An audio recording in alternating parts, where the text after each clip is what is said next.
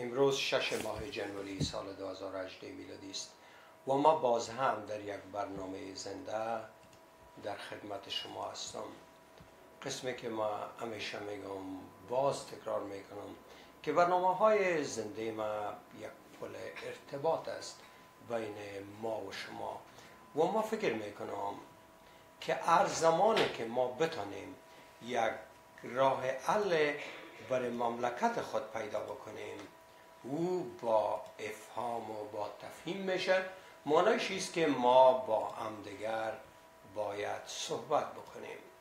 برنامه ما در خدمت شماست. شما احتمال داره اگر خودتان یک برنامه برای خود بگیرین، احتمال داره با سالها نتانین 20 نفر، 30 نفر، 50 نفر را دور خود جمع بکنین، اما در اینجا از صدها نفر و هزارها نفر گپای شما را گوش میدن. بنابراین شما میتونین که در این برنامه ها حصه بگیرین، نظرات، پیشنهادات و انتقاداتتان با ما در میان بگذارین.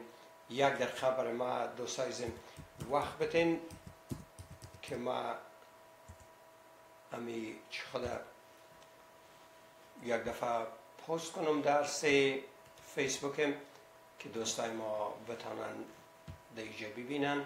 بعد از او ما لینای شما را میگیرم. البته شما میفهمین که اوضاع کشور ما مثل همیش ناهنجار است و ناهنجارتر میشه، مشتعل است، مشتعلتر میشه و از جمله بدبختی دیگه که در کشور همسایه همچنان منظورم از ایران است، تظاهرات دوباره آغاز شده. مردم ایران نارضایتیشان از حکومت آخوندی خودشان ابراز می‌دارن و این البته مربوط من نیست که من در اینجا کدام نظر خاص در این قسمت داشته باشم، اما اوضاع کشور ما به ایران تاثیر میکنه، اوضاع کشور ایران به سر ما تاثیر میکنه و هر دوی ما در واقع در عین کشتی هستیم. هر دو کشور و کشورهای کنار ما، برای کشورهای خرد که امنیت نسبی و حکومت نسبتاً خراب هم که دارن، اگر او از بین بره و حکومت های دست نشانده انگلیس و امریکا و روسیه و چین و غیره و غیره در این مملکت ها ایجاد شد، معلوم دار یک مورد یک تاراج بسیار عمیق قرار میگیرن. او تاراج میتونه که با اموالشان باشه، با فرهنگشان باشه، با ادبیاتشان باشه و با تمام هست و بودشان. امیدوار هستم با وجود از که مردم ایران مردم با دانش هستند، با معلومات هستند و از یک اوضاع نسبتاً بهتر سیاسی برخوردار بودند در طول 40 سال گذشته. امیدوار هستم که یک تصمیم خوب در اونجا بگیرند و امیدوار هستم که حکومت ایران با گپ‌های مردم ایران گوش بکنن. البته ما لینای تلفن خود هم از چی میگیرم؟ هم از فیسبوک میگیرم و هم از طریق تلفن. بفرمایید دوست عزیزم روی خط هستین، خود معرفی کنید. سلام علیکم آقای شفیه. سلام دوست عزیزم، چی حال دارین؟ صحت شما خوبه؟ بفرمایید. سلام دارید. من خواستم همگفتاری داشتم خاطر واژه افغان و تاجیک بودن. بله. دیگه در یکی دو روز گذشته من یکی دو چینل که از تلویزیون‌های آمریکا پخش میشه، یکی برنامه فجیع خانم بود و دیگه یک برنامه تلویزیون دیگه بود که نامش نمیخوام بگیرم، از تلویزیون آریانای افغانستان پخش میشه. خب بگیرین نامشه. خب نامشه بگیرین، کدام گپ کلان نیست؟ بله، مرا بسیار اذیت کرده بود.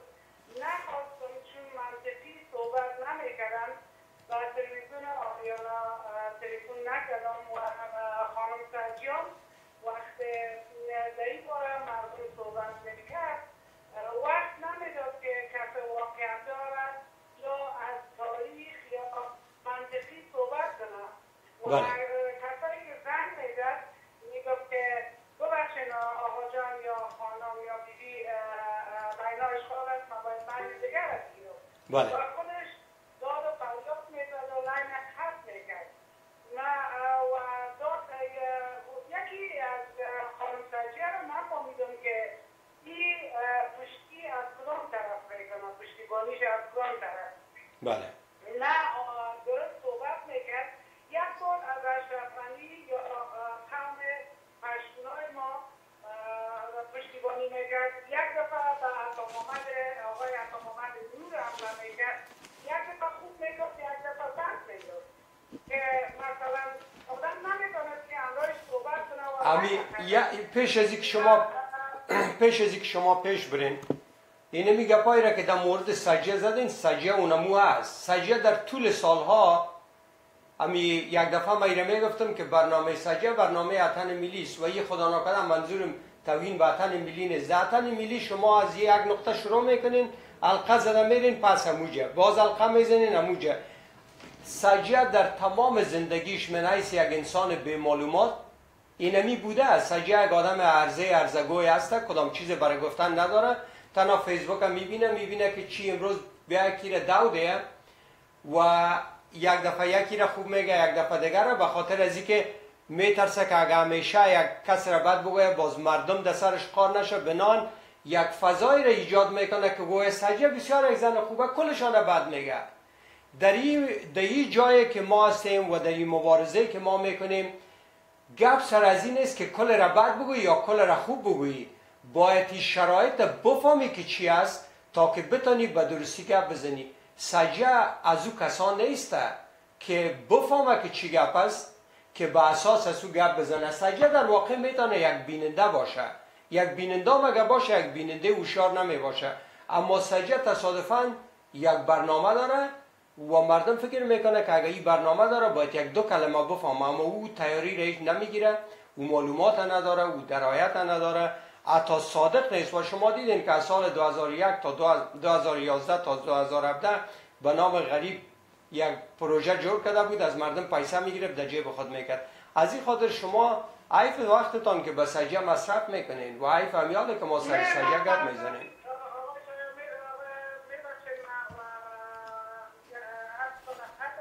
خواهش میکنم.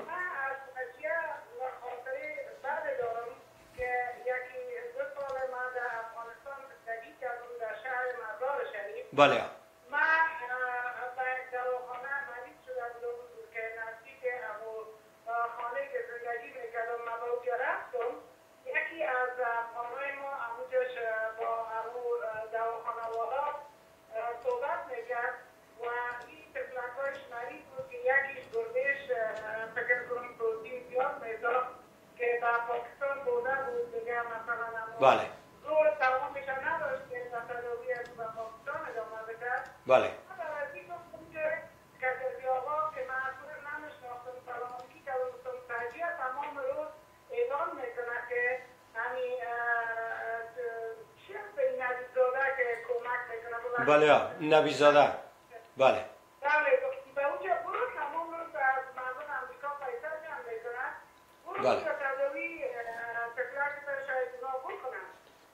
یا آقا من هم به تلفن مدارتی دارم، این کار که من خودم مشاهدم دارم که من برای وطندار ما نوبه تلفن خودم دارم که من یک کمک کار داشتی مرد امریکا من میفهمم که میگم تمام روز تبلیغ میکنن که این ارگانایزیشن کمک میکنن. این آقا چندین بار رفته بود که همون کسی که یعنی همین کارم میکرد مسئولش بود، برای این آقا گاهی گفته بود که رئیس ما هر رفته، گاهی گفته بود میمان هست. خب بالاخره این معنی آدم از گرفته رفتم به نزدیک مخابرات در مزارش یک هتل هستن این اکسیزاده. بله. فعلا اسمش فراموش کردیم. اونجا یکی از آوازخانهای ما همونجا بود، فعلا نامش یادم رفت. اونجا بود، اول من دانست بردن نمیماندن. وقتی که سر بدایم بلند شد مرا داخل بردن و من یادم که معرفی کردم، گفتم دیدی رو میگیریم و باید تشریف. و بعد از اینکه از مسئولی که گفت زدم گفتم چه قسمت تمام روز این سجیه پیسه جمع میکنن. من این نخوارم از یادم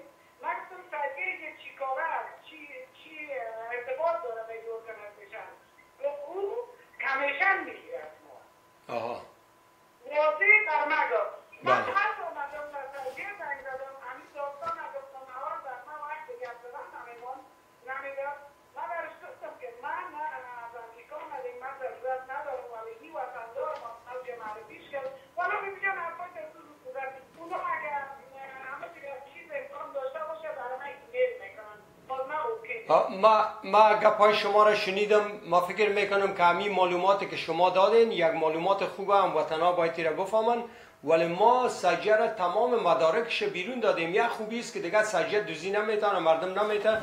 اما ما لاینای دیگه خودم میگیرم. تشکر از همین معلوماتتان. بله.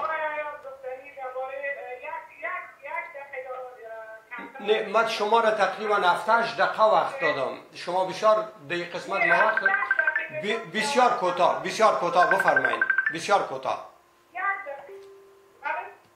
بفرمایید.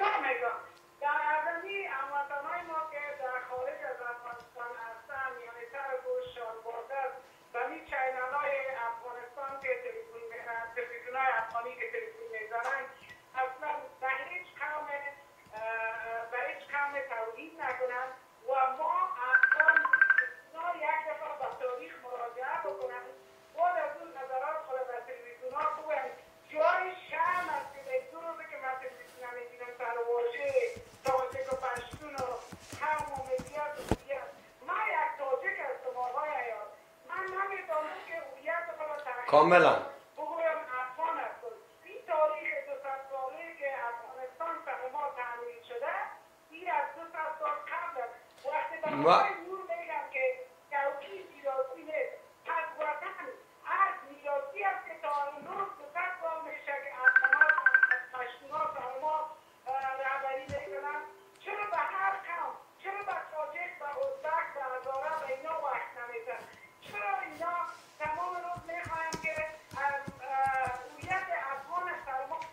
بسیار ببخشید خانم عزیز، بسیار وقت زیاد گرفتین، معذرت میخوایم. بفرمایید دوست از روی خط هستین.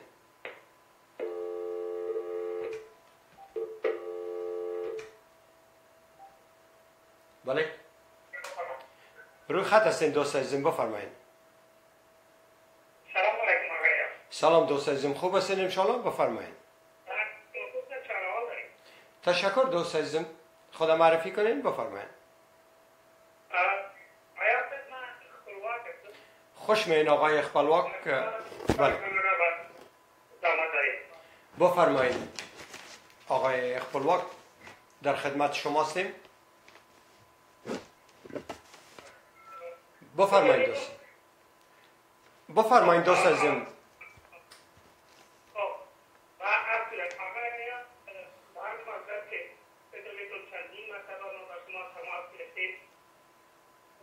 خپلواک صاحب، صدایتان بسیار پخشه، احتمال داره که باز دوستای ما به درستی شنیده نتانن.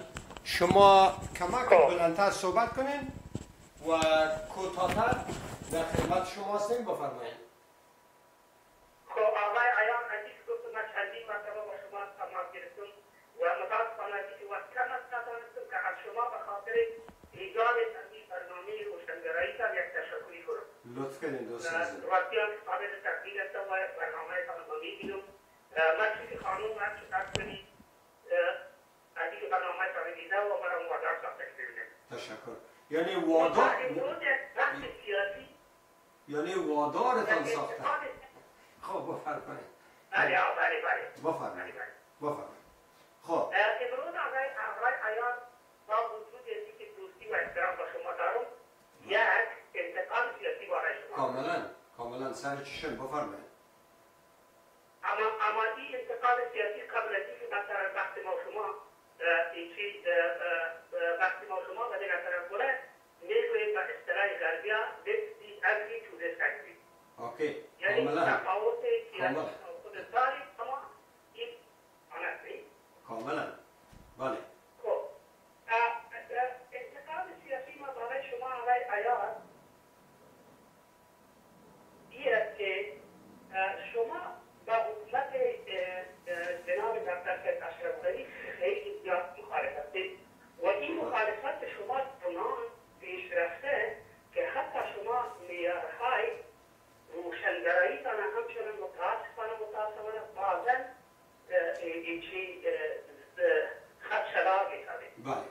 و اون این که ما اینا را مستند می‌خواست که بگویید. بله. شما در یکی از برنامه‌هایتان بودید شما گفتید که جان کیروی در ابتدا و این موافق نبود که اشرف غنی برنده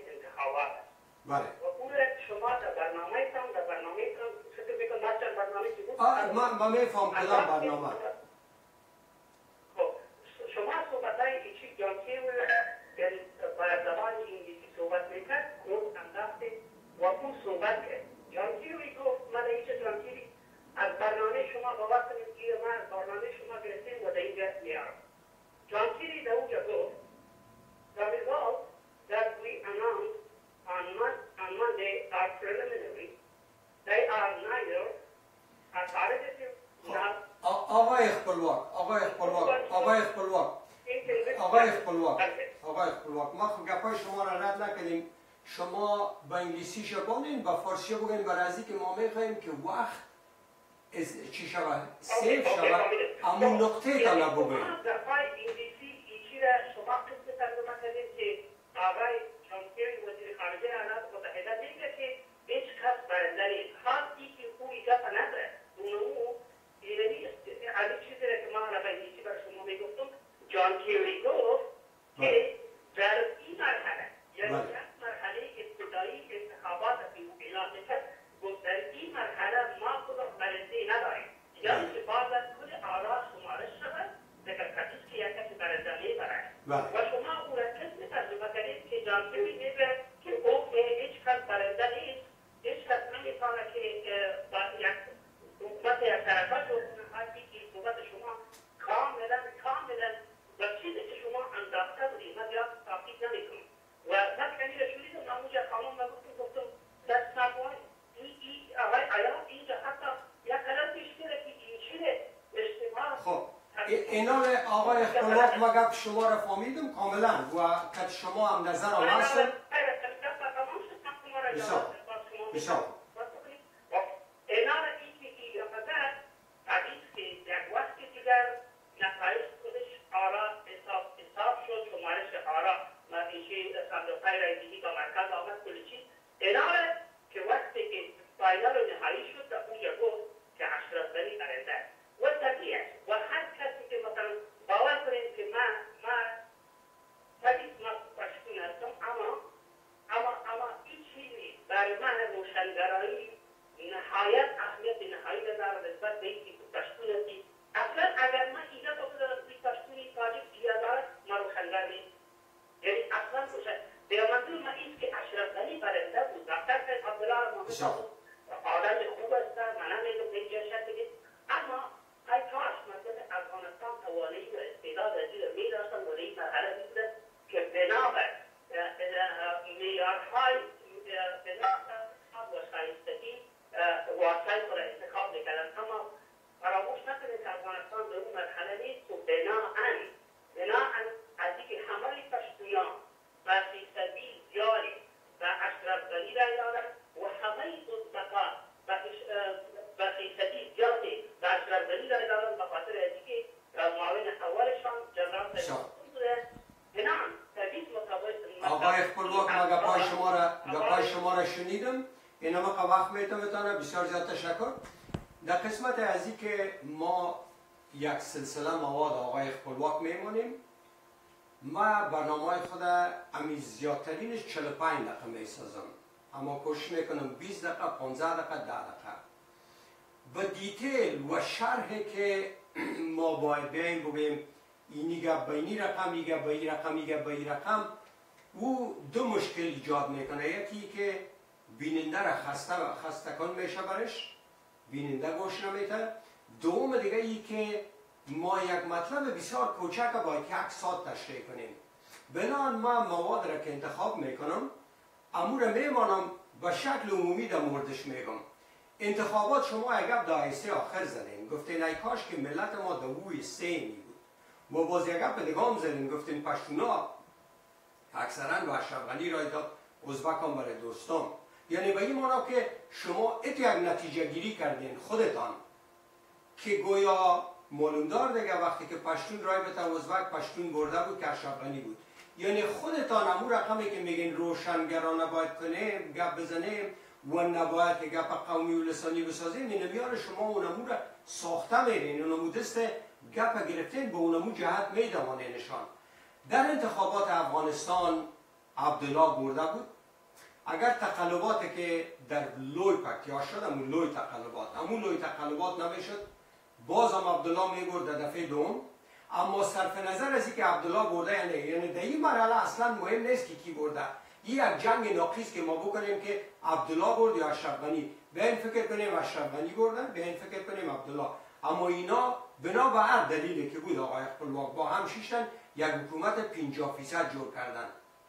وقتی که حکومت 50% جور میکنی بر آقای جان کری به حیث یک دیپلمات برجسته امریکا و وزیر خارجش که بیاره دو نفر در اینجا و بگوید که یکیش برده یکیش باخته، هیچ حق هم نداره اما برش خیرات داده، بسیار یک معیار پایین دیپلماتیک نشان میده. و آقای عبدالله را که آوردن در حکومت 50% برش دادن، تمام حقوق از پیشش میگیرن به اونمو گپ و عملا اونمو گپ میشه که در افغانستان شده. یعنی یک حکومتی که 50% بود رو از پیشش دوباره گرفتن. اگر گپ شما درست حاجت نبود که 50% حکومت رو بدن. اگر گپ شما درست نیست غلط از 50% حکومت از دیگه بود. بنابراین توضیحی که شما در اینجا دادین یک توضیح به درد بخور علاقه نیست. بفرمایید دوست عزیزم، روی خط هستین. سلام علیکم. سلام دوست عزیزم، خوب هستین ان شاء الله؟ بله شفیع عیار هستین، بفرمایید. فامیلم اگه خوب است؟ کلگی دوست عزیزم بفرمایید. ما میخواست باید برادر مکمل زنگ دارم به خیالم که میخواه باد از سرقلی رو میخواه جمع کنم. نه ما فکر نکنم که بادای اشرف غنی را کسی جمع بتانه، اما اشرف غنی اصلا برای آقای خپلواک برای یک آدم هوشیار که بیاید مسئله غنی را دیگه پرته، بازم باید در کنج کلشان یک مسئله لسانی یا نژادی باشه. در غیر از او یعنی آقای خپلواک 2-3-4 مرتبه در برنامه ما آمده سر مسائل اسلامی گپ زدن، یک آدم بسیار مجرب بودن. این انتقادشان علاقل بسیار بی‌موجب بوده. یعنی اگر که آقای خپلواک با ما در تلفن گپ میزد و ما میگه پار تشریح میکردم، اصلا این سوالشان حل شده می بود. اما حکومت اشرف غنی هم امروز نتنا اونم گپ که آقای معین زد و آقای معین یک آدم بسیار هوشیاره. گفت غنی یک آدم است که با مردم قرارداد بسته میکنه، با مردم وعده میده و وعده را زیر پای میکنه. این کار که عبدالله کرده، نیم حکومت حالا میخوان پس بگیرن. این کار با استادتا کرده و توافق دو طرف داره. یک طرفش استادتا خواسته هایش است، یک طرف خواسته غنی است که استعفای استادتا بود. این طرف دیگه شهر که 15 ولایت قرار بود برای از اینا به و چندین سفارت از وزیر وزارت ها را اوش بیخی پس کرده. این طرف دیگه شما کم گرفته که تو خوین استعفا داده بودی. مثل از این همی قرارداد مثل است که من خانه مرا شما میخرین مثلا $1,000,000 قرارداد کردیم، حالا خودت پیسه را نمیتی اما خانه را میخوایی. عین کار دوجه شده. بنابراین برای آقای خپلواک را میگم که این مسئله مهمتره. بفرمایید. آقای خواهش از شما داشتم. بفرمایید. امی باد از افغانی خورم، اما شما خواهش دارم که کسایی سخن گویایی که گپ میزنن و کسایی که در تلویزیون میرن خود از تیرتون بگیرین بسیار خوب میشه که اشرف غنی باید از درون پاش شود. میفهمین؟ اشرف غنی باور کنین که هیچ کس اشرف غنی را دیگر جمع نمیتونه.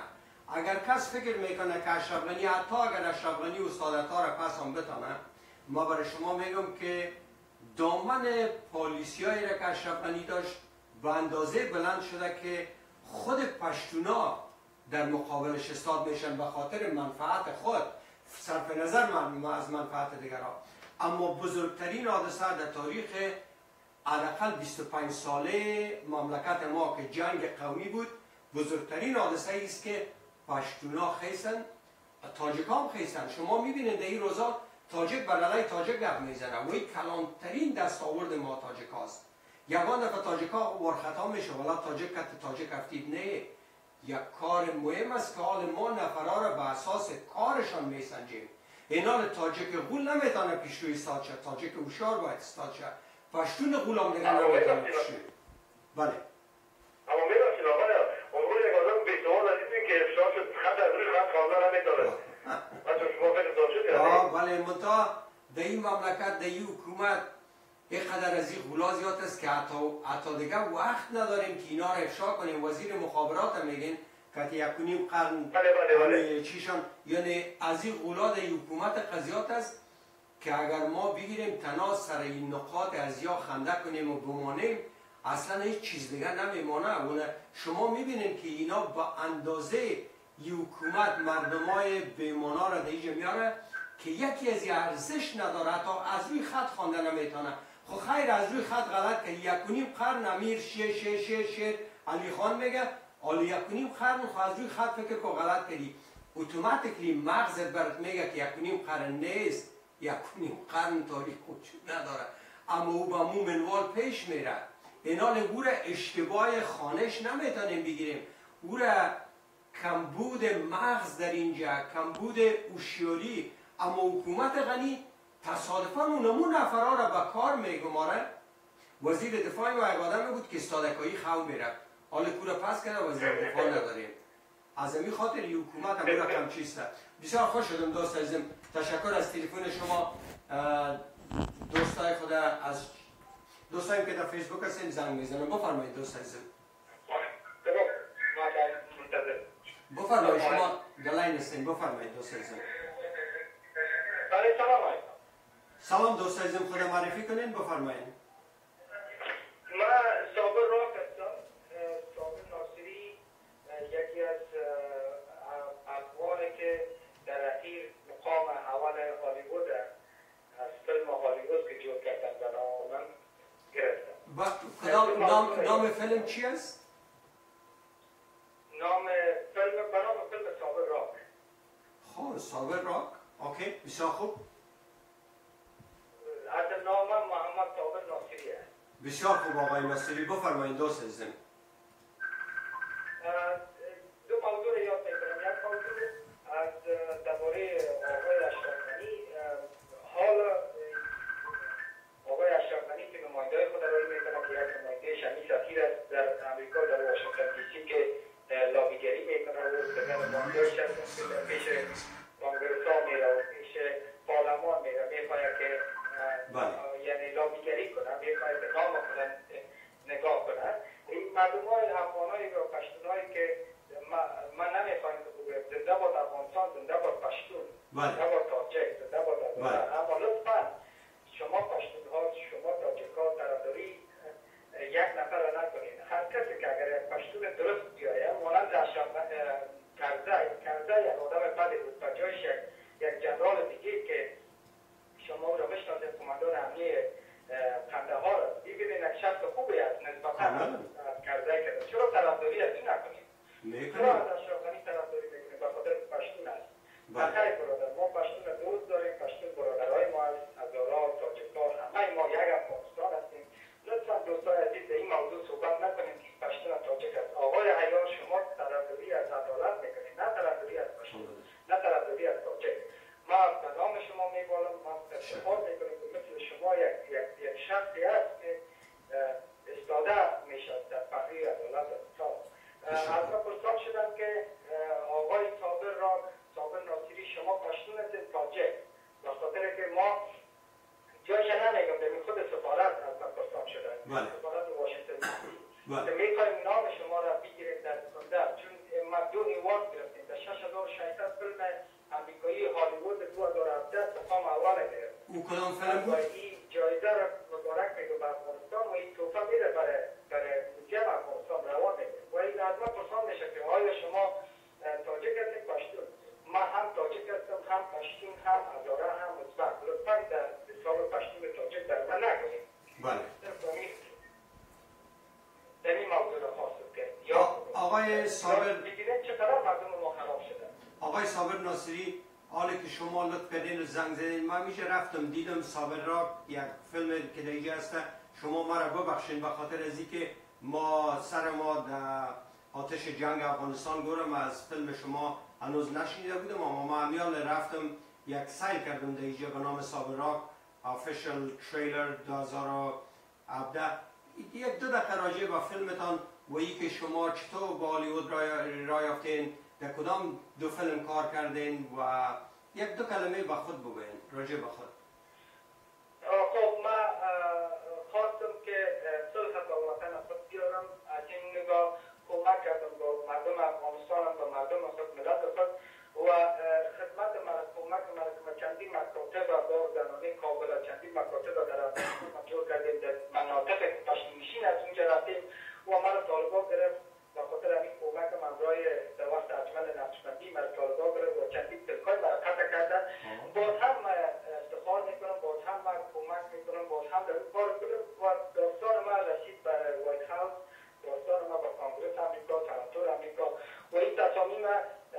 CNN و فاکس و تلویزیون‌های آمریکا و سرکا دیپارتمنت سرکا یک چینل است.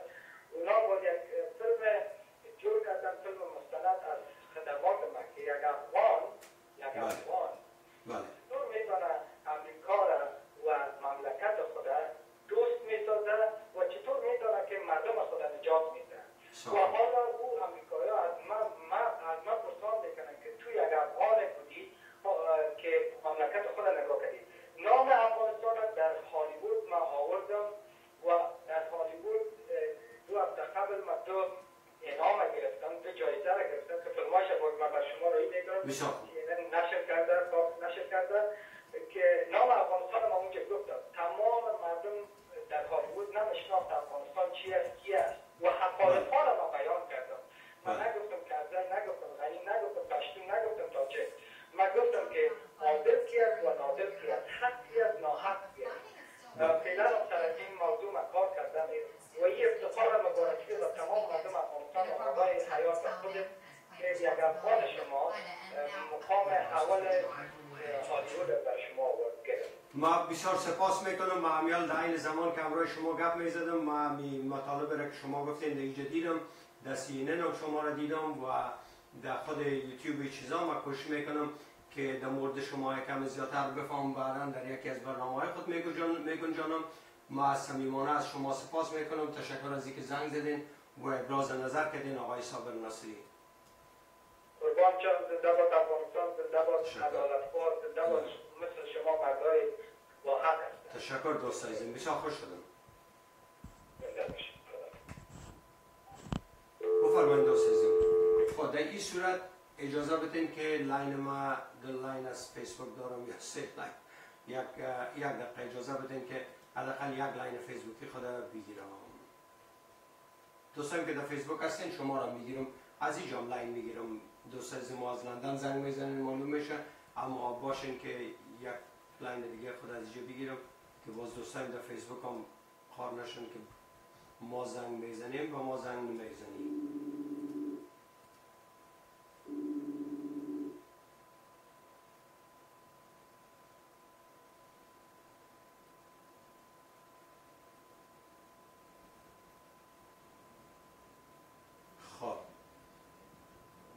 بفرمایید دوست عزیزم، شما در تلفن روی خط هستین. ایمال جان نتانستم بگیرم. بفرمایید دوست عزیزم.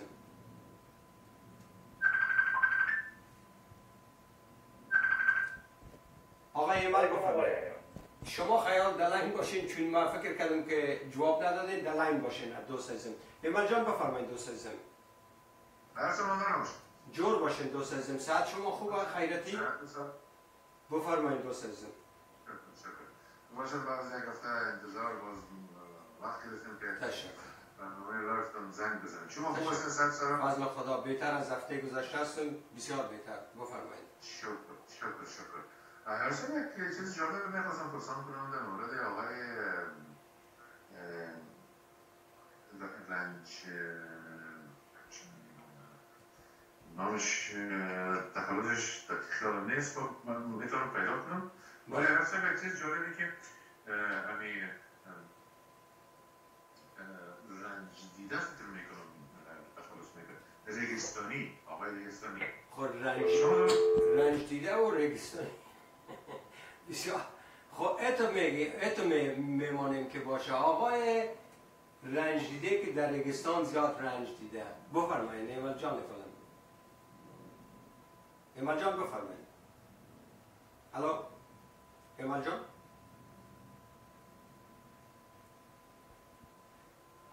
ایمال جان دوباره زنگ دهیم. بفرمایید دوست عزیزم روی خط هستیم. سلام علیکم. سلام دوست عزیزم. آقای وحید بفرمایید.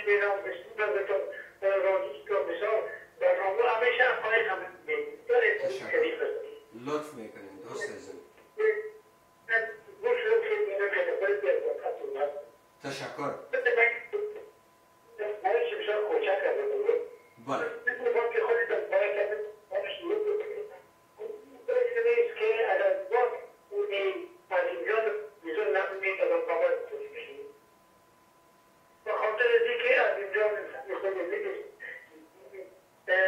میشه در تلویزیون جمع می‌کنن و ورقای مخالفت میکنن با خودشون اگه نشان مزخرف و ذات امامه رو ببخشید بیرون خواهش می‌کنم.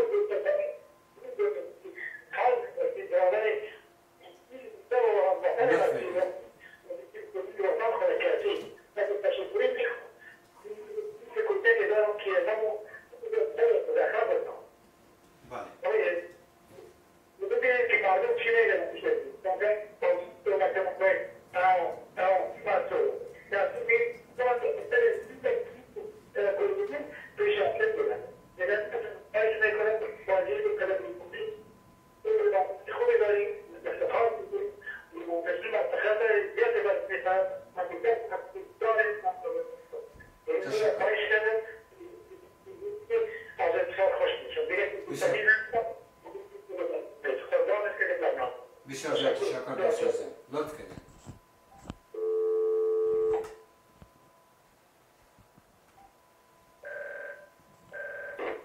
بله بفرمایید دوست عزیزم، روی خط هستید. سلام دوست عزیزم، خوب هستید ان شاءالله؟ بفرمایید. خدا معرفی کنین دوست عزیزم. ببخشید صدای من میاد؟ خوب صحیح میاد صدایتون.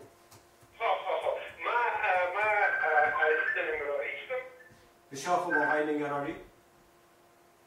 مهربانی شما خوب هستید؟ شکر دوست عزیزم، شکر. من سلام و احترامات خدا برای شما و به تمام بینندگان محترم تقدیم میکنم. تشکر، لطف میکنم.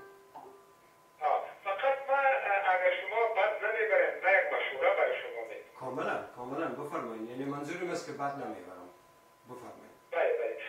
مشوره میست که من میفهم که شما آقای اتامامد نور دوست دارین، یعنی کوشش میکنین که ما هم دوستش داریم. یک والی بسیار خوب در مزار شریف خوب کار کرده. مثلا یک مشکل از شما آقای ایار هیچ انسان به عیب خود نمیفهم، مخصوصا به عیب خود نمیفهم.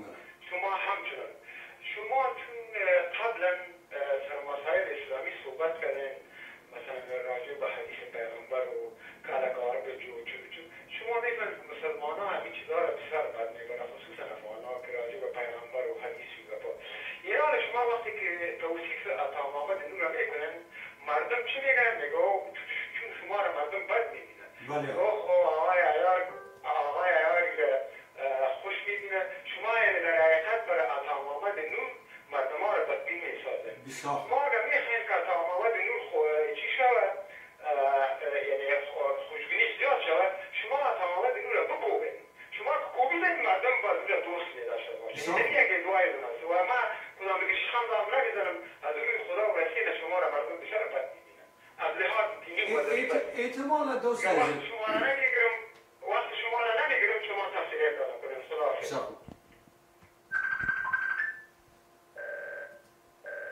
ای گپ دوست ما بسیار یک گپ معقول و منطقی است که وقت شما در یک جامعه یک انسان منفور باشین و از یک کس دفاع بکنین، در واقع او را امرای خود غرق میکنین. این گپ از اینا بسیار یک گپ درست است، مگرم احتمال داره که این دوست عزیز ما انوزام از امون موضع دینی سابق خود به این قضیه میبینه. ما در اینجا در 6 ساله که موضع اسلامی داشتیم، موضع اسلامی ما با اساس قرآن بود. در این که یک تعداد مردم از قرآن بد میبرن بدون که بفهمن در یک شک نیست. چرا ما آیات قرآن رو میخوانم و این دوستای ما یک یاد قار میشنده و به خاطر از اینکه امو قرآن رو نمیفهمن. این جامعه را ما به هیچ وجه نمیتونیم نجات بدیم مگر اینکه انسانیت اسلامی را در جامعه گسترش بدیم. صرف نظر از اینکه کی قار میشه که خوش میشه. اگر شما سعی کنین احمد شاه مسعود وقتی که کشتن چی میگفتن؟ الله اکبر. کی کشتش؟ کسایی که برای اسلام سر خود دادن. برای اسلام همون بچهای عربی که احمد شاه مسعود کشتن، اینا به خاطر اسلام آمده بودن و در وقت کشتنشون الله اکبر میگفتن، فکر میکردن که مسعود یک آدم ضد اسلامه. به این معنا که مردم افغانستان در طویله نبودن که امی پوینت نفهمن انوزام که دو رقم اسلام موجوده. یکی اسلام خائن با مردم که نجات وطن خود میخواین، یکی اسلام در خدمت آقای گلبودین، در خدمت مردم های داعش و طالب و غیره و غیره. اگر ما این اسلام را دیگه تشریح نکنیم، ما نمیتونیم جامعه را نجات بدیم. ایناله در پالوی ازی که شما این کار میکنید و این گپ دوست ما درست است که یک آدم مردم آتش میگیره، اما شما دیدین که در 6 سال پیش گپی آقا بیخی درست میبود. در 6 سال تمام اونمو علما یکی دم زیر پای کردن، گوشا پایین افتید و گریختن. عوام الناس هوشیارتر از او شد که هموطن ما فکر میکنه که نه، عوام الناس شما را بد میبینه. ما یک برنامه مندازم در سر مثلا آقای نور 300,000 نفر میبینش در فیسبوک من، در یوتیوب من و در فیسبوک های دیگر ها که چی میکنه، حداقل بین 100 تا 200,000 خود تنها در فیسبوک خود نفر میبینه. اینا را اگر مردم ها از شما اینقدر متنفر باشه، 200,000 نفر نمیبینه. 200,000 نفر بقول نیست که تو بشینه 1 ساعت ببینه یک برنامه را. ولی من یادم بسیار بده میاد. اینا اون نفری که میبینه، اگر یک آدم است که معلومات نداره و سر ما قاره، کله ازو پر میشه آیسته. او کله خالی که یا آقا ازش گپ میزنه وجود نمیداشته باشه برش. بنانی نفر آیسته گپ پیدا میکنه. کدام گپ؟ گپ اسلامی انسانی و گپ برای نجات وطن. بنان ام وطن ازم مشوره در اینجا ما فکر نکنم که کار ما بیاید، ولی ما یک چیز گفتیم و این رو باید خودت اگر بتانی که در زندگی پیاده بسازی است که اگر تو واقعا میخوایی که یک جامعه بخصوص جامعه عقب مانده مثل افغانستان نجات پیدا کنه، تو در فکر از این نمیباشی که چقدر مردم قار میشه، چقدر مردم خوش. واقعیت ها رو میگی. ما واقعیت ها رو در قسمت عطا میگیم، در قسمت اسلام میگیم، در قسمت مولا میگیم، در قسمت پیغمبر میگیم. مردم ها پیغمبر خدا فکر میکردن. امروز به اساس آیات قرآن ما به مردم فهماندیم که نه، پیغمبر وسیله شده پیغام خداونده. بفرمایید دوست عزیزم، روی خط هستین. سلام علیکم آقای شفیع ayar. سلام دوست عزیزم، خوب هستین؟ بفرمایید دوست عزیزم. آقای شفیع ayar، ما میخواستم یه براتون بگویم امروز که ما زنگ میزنیم یا مثلا خودتان برنامه جور میکنید از عطا محمد نور و شکلی از اشکال دفاع میکنید، مقصد ما و شما آقای نور نیست. مقصد ما و شما و نفع ملت افغان است. ما نه از آقای نور دفاع میکنیم، نه از عبدالرازق دفاع میکنیم. ما از ملت افغان دفاع میکنیم و کشوردیا از صدقه که از افغان بودنشان افتخار بکنن و دفاع میکنن. برادرها، شما امروز میایی از پشتون و پشتونوانی دفاع میکنید. چرا؟ مردم ما تباه شد، خراب شد. یک مزار شریف مانده که اون اونجا داعش نرفته، میخواه اونجا داعش کنه مزار شریف هم خراب کنن. اینمی مقصدتان است، دیگه چیزی نداره. کاملا مقصد ما امی گپی که خودت زدی، ما از جنرال رازق دفاع میکنیم. دمی قندهار برنامه های مردم سیدی میسازه، برای اولادهای خود تقسیم میکنن و از هلمند خونم هفته پیش آقای کاکر خودش گفت که ما در هلمند هستم، ما اولادهای خود برنامه های سیدی جور میکنم، رایی میکنم. اگر یا در این فکر هستن که ما از رازق اگر دفاع کردیم مردم بر علیه رازق میشه و اگر از این دفاع کردیم، نه. این دوست عزیز ما میخواست که یک رقم اگر ما را کانونس کنه که نه، ما در سر از هیچ گپ نزنیم. همین گپی که خودت زدی، ما یک دفعه در یک برنامه گفتم که اگر یک سگ در کابل وقتی که غم میزنه روی خود طرف پاکستان کنه، ما کتم سگ هم استاد هستیم، چون ما دشمن مشترک داریم و منفعت مشترک آزادی کشور ماست. ما از هر کس دور از هموطنان ما باشه. این مسئله سگ که یاد کردم، اگر آقای اموین خیسته از خوست است، ما امرایش استاد هستیم. آقای عجیزای قدیر خیسته از ننگرهار است، امرایش هستیم. آقای عطا محمد نور، هر کسی که دینمیج استاده میشه، اونمو که عضو ما جراحتزار اسرت‌های اوست، هر دل که از درد میهن خون شود هم درد ماست. همین گپ خود درست است. ما برای یک هدف می جنگیم، برای شخص نمی جنگیم. عطا محمد نور مزار خوبترین جای افغانستان ساخته. بلخ باستانی ما با عطا محمد هستیم. اگر ایره همین انجینیر داوود دمی سالا می بود همون بساخت، امروز ما که داوود استاد می بودیم، اگر عطا محمد یک آدم خائن می بود برای از اون می بودیم. ما بسیار خوش شدیم دوست عزیزم. تشکر آقای ایار. میخواستم یک دفعه دیگه بگویم. مردم ما برای پشتون ها میگم، برای تاجک ها میگم، چشم از امو تاجک هستم. امروز ما چرا در مقابل عبدالله استاد میشه؟ مقابل عبدالله آدم بد است نیست. عبدالله فقط دان خدا چوب گرفته در مقابل ظلم ارگ. که ما تاجک ها را نمیمانم ما بگیریم و کلش مثل رئیس مخابرات، وزیر مخابرات برای آدم ها را آوردن، وزیر ساختن و ما مثل عطا محمد نور یک ولی نداشته باشیم. ما سیمانتر از عبدالله ما برد ما میایم.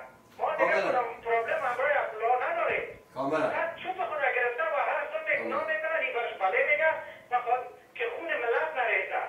ما بسیار خوش کنم دوست عزیزم. که وقتتان نمیگیرم. خدا حافظ ناصر تک که دیگه مردم هم گپ بزن. یک گپ خوب با مو دوست نگراریم بزنم که ما پغمانی استم تو لغمانی چال در جان یکی دیگه زدن نمیتونیم.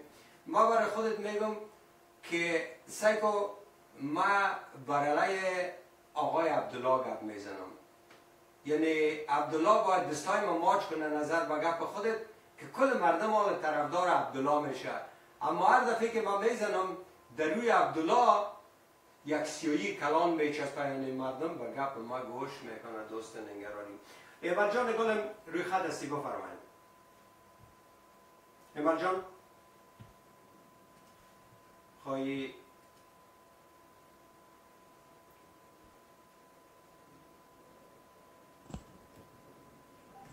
بله بفرمایید دوست عزیزم. روی خط هستین دوست عزیزم. بله سلام میرسانم بستم آقای ایار. امیدوار هستم که با صحت باشید. تشکر. آقای ایار ما باید یک زن افغان امروز میخوایم که سرمی انتروی بانوی اول یا بانوی نخست بله که با تلویزیون آریانا داشت که من که تبصره بکنم. بفرمایید. اولا خب من واقعا بسیار خوش هستم که بالاخره یک خانم نخست یا بانوی اول مملکت ما به روی صحنه است و فعال است و مدافع حقوق زن و کودک و ایناست. این به جای خود یعنی باور کنیم که در 15 سال که آقای کرزی رئیس جمهور بود من خودم در کابل تصادفاً در یک مجلس برابر شدم که روز زن بود یا روز مرده آقای کرزی اونجا بیانیه دادن یا خانم بلند شد خودتان هستی رئیس خانمتان کجاست و اونا نکردن گفتن اوی والا من یادم رفت کنم یا آوردم دیگه اون فکر کرد که خانمم یا چپنم هست یا کلایم هست که یادم رفت. از خاطری که وقت ضایع نشه سر خود بیبی کل گپ بزنیم. بله خب اونا در تلویزیون آمدن درست است. من هیچ تعصبی نه از نگاه دینی باور کنیم که من به تمام ادیان واقعا و از قلب چی دارم احترام دارم. نه اون مطرح است و نه مسئله زبان مطرح است. نمیفهم که اونها یک خانم هستن که به انگلیسی زیادتر صحبت میکنن فارسیشان قدر خوب نیست و یعنی این شرم است که بگویم که اونها فارسی شما خانم عزیز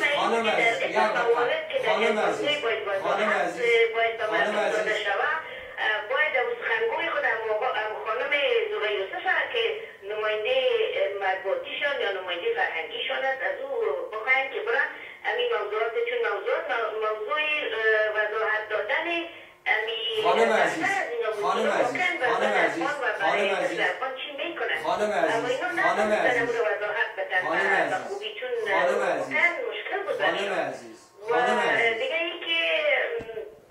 از شما خواهش کنم شما که زنگ میزنین ایجه 20 دقیقه وقت نیست آشیا نرین که ما منظورمت نیست ما ایرت نمیکنم ما اوتر است ما به این احترام دارم به او احترام دارم رقم همون دوست ننگرهاری ما همون بسیار خوب در اون نقطه اصلی که میخواست تیر خود زد.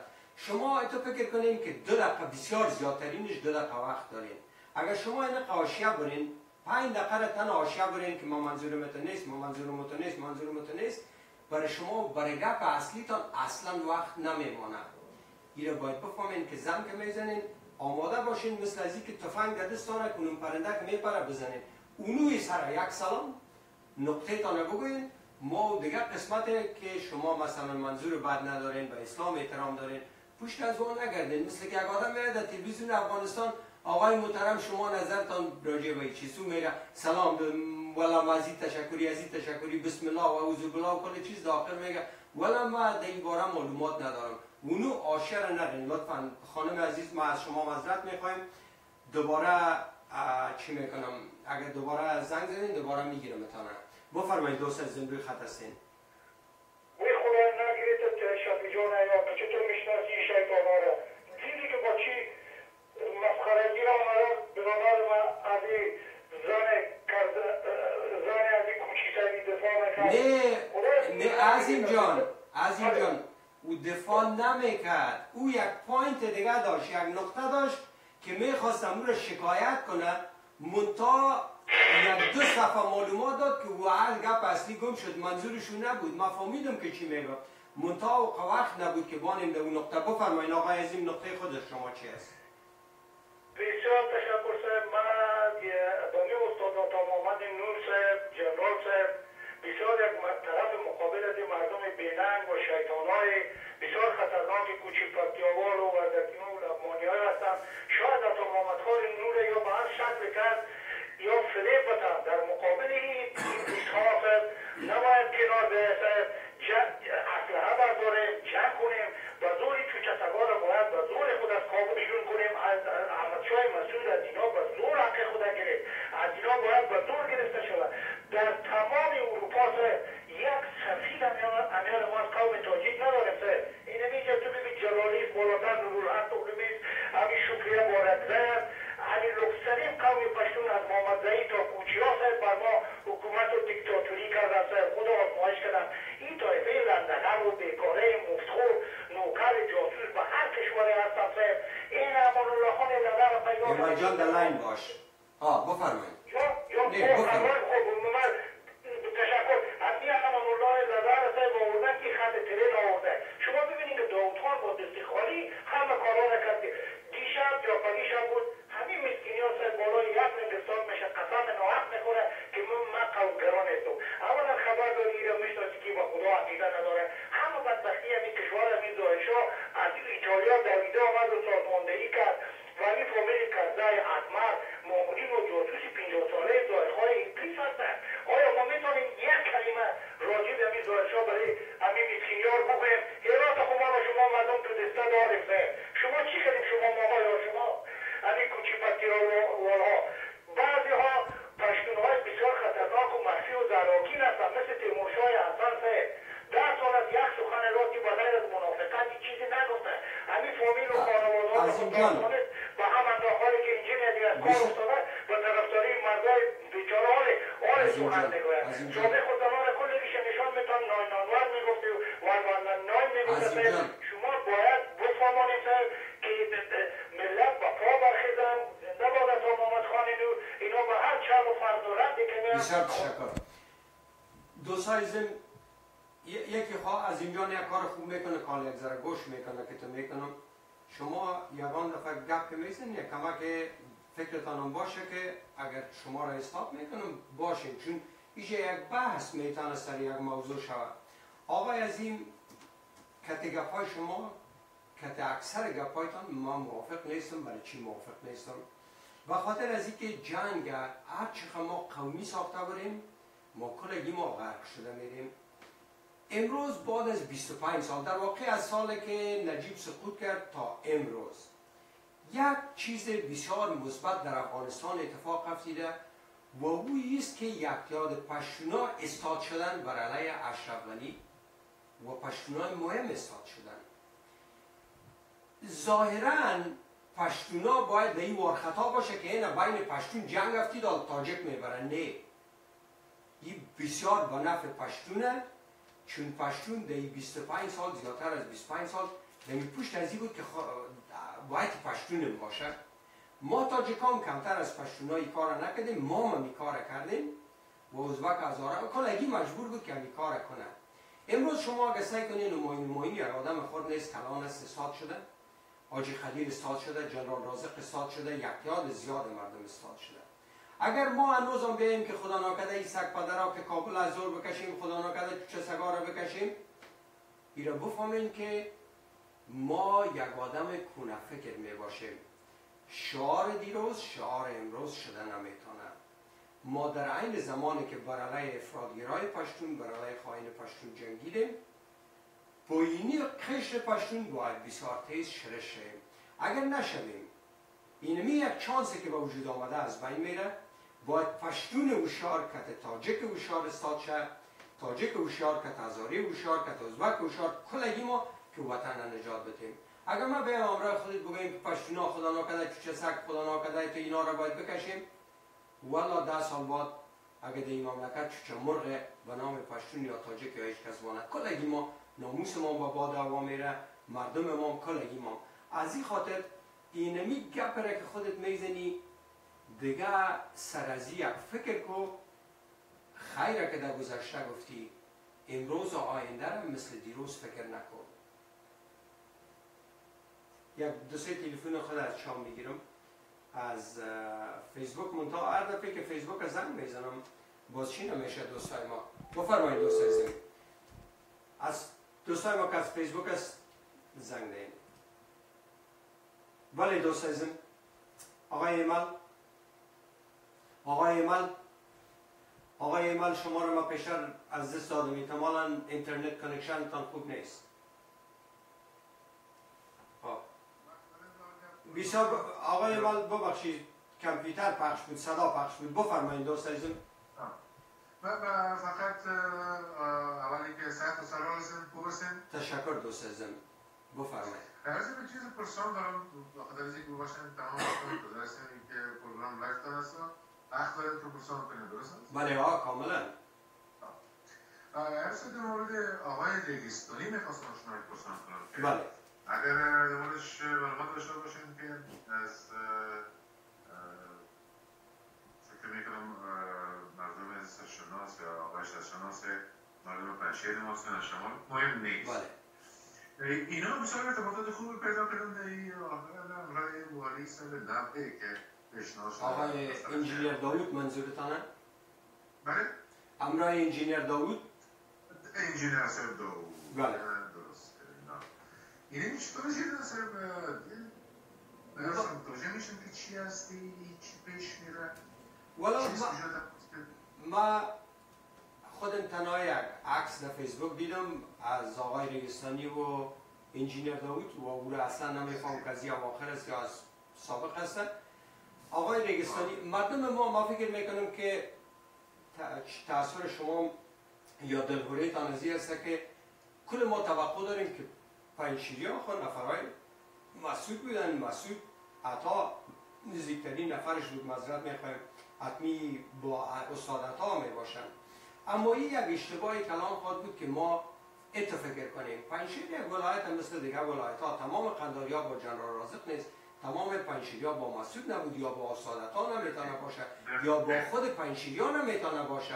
حالا آقای صالح برای خود پنجشیر نداره، آقای قانی او هر کدام از یا یک مقدار پشتیبانی دارن در مابین پنجشیر و بیرون پنجشیر. آیا آقای رگستانی میتونه که با آقای انجینیر داوود نزدیک باشه؟ میتونه. آیا میتونه که اشتباه باشه؟ بله.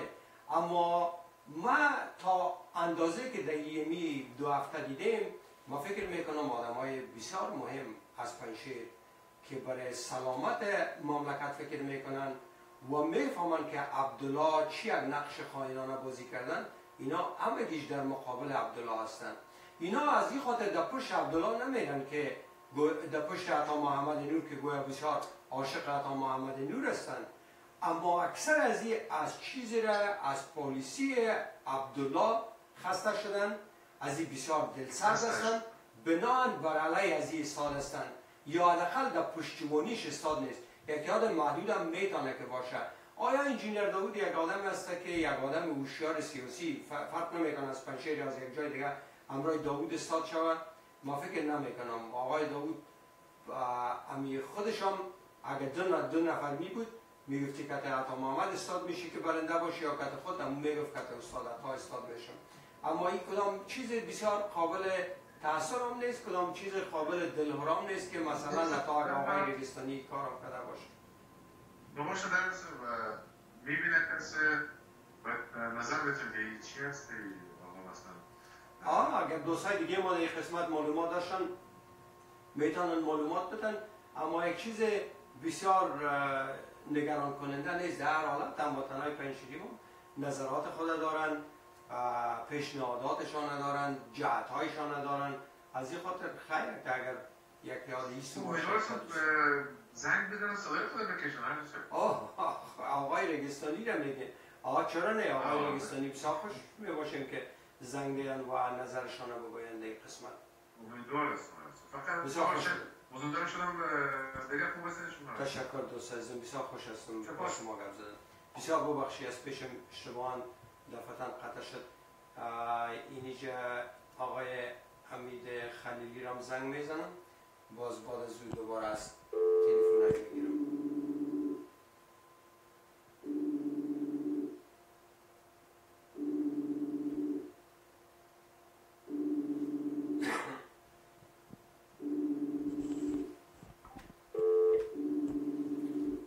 آقای خالقی شما را نیافتم.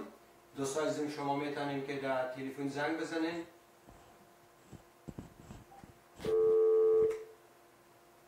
لاین تلفن باز است برای شما.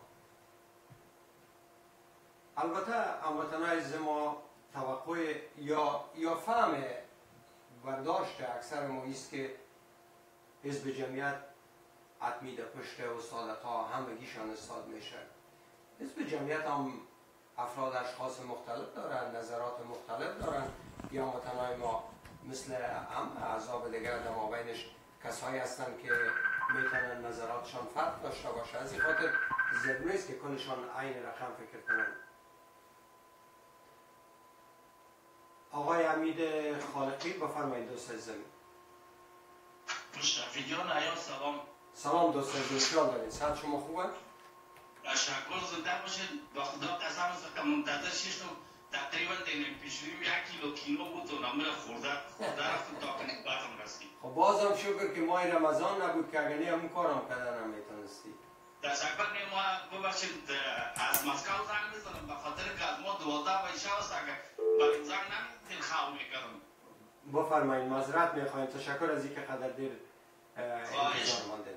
خواهش میکنم از من. یک گفتنی بود همیشه امی تلویزیون های افغانستان که ژورنالیست ها سوال میکنن از امی دوستای ما که پشتو زبان میباشه با فارسی سوال میکنن هم جواب میدن با پشتو. بله. و اگر از یک تلویزیون دیگه اگر از یک فارسی زبان یا دیگه زبان سوال شود با پشتو جواب میده یکی. و دوم دیگه شفیع جان امروز در فیسبوک یک چیز را سنگ کردم در پارلمان. یک نفر است اسمش فراموش کردیم کتیلونگی و گفتن که همشا مسعود که بود یک کرامات تانو در چیز بوده در پنشیر. بله. در پنشیر بود و نمیفهمه که پنشیر بخیر کدام مملکت دیگه است یا از کدام جای دیگه است. من نمیفهمی مردم چرا ملت پرستی میکنن.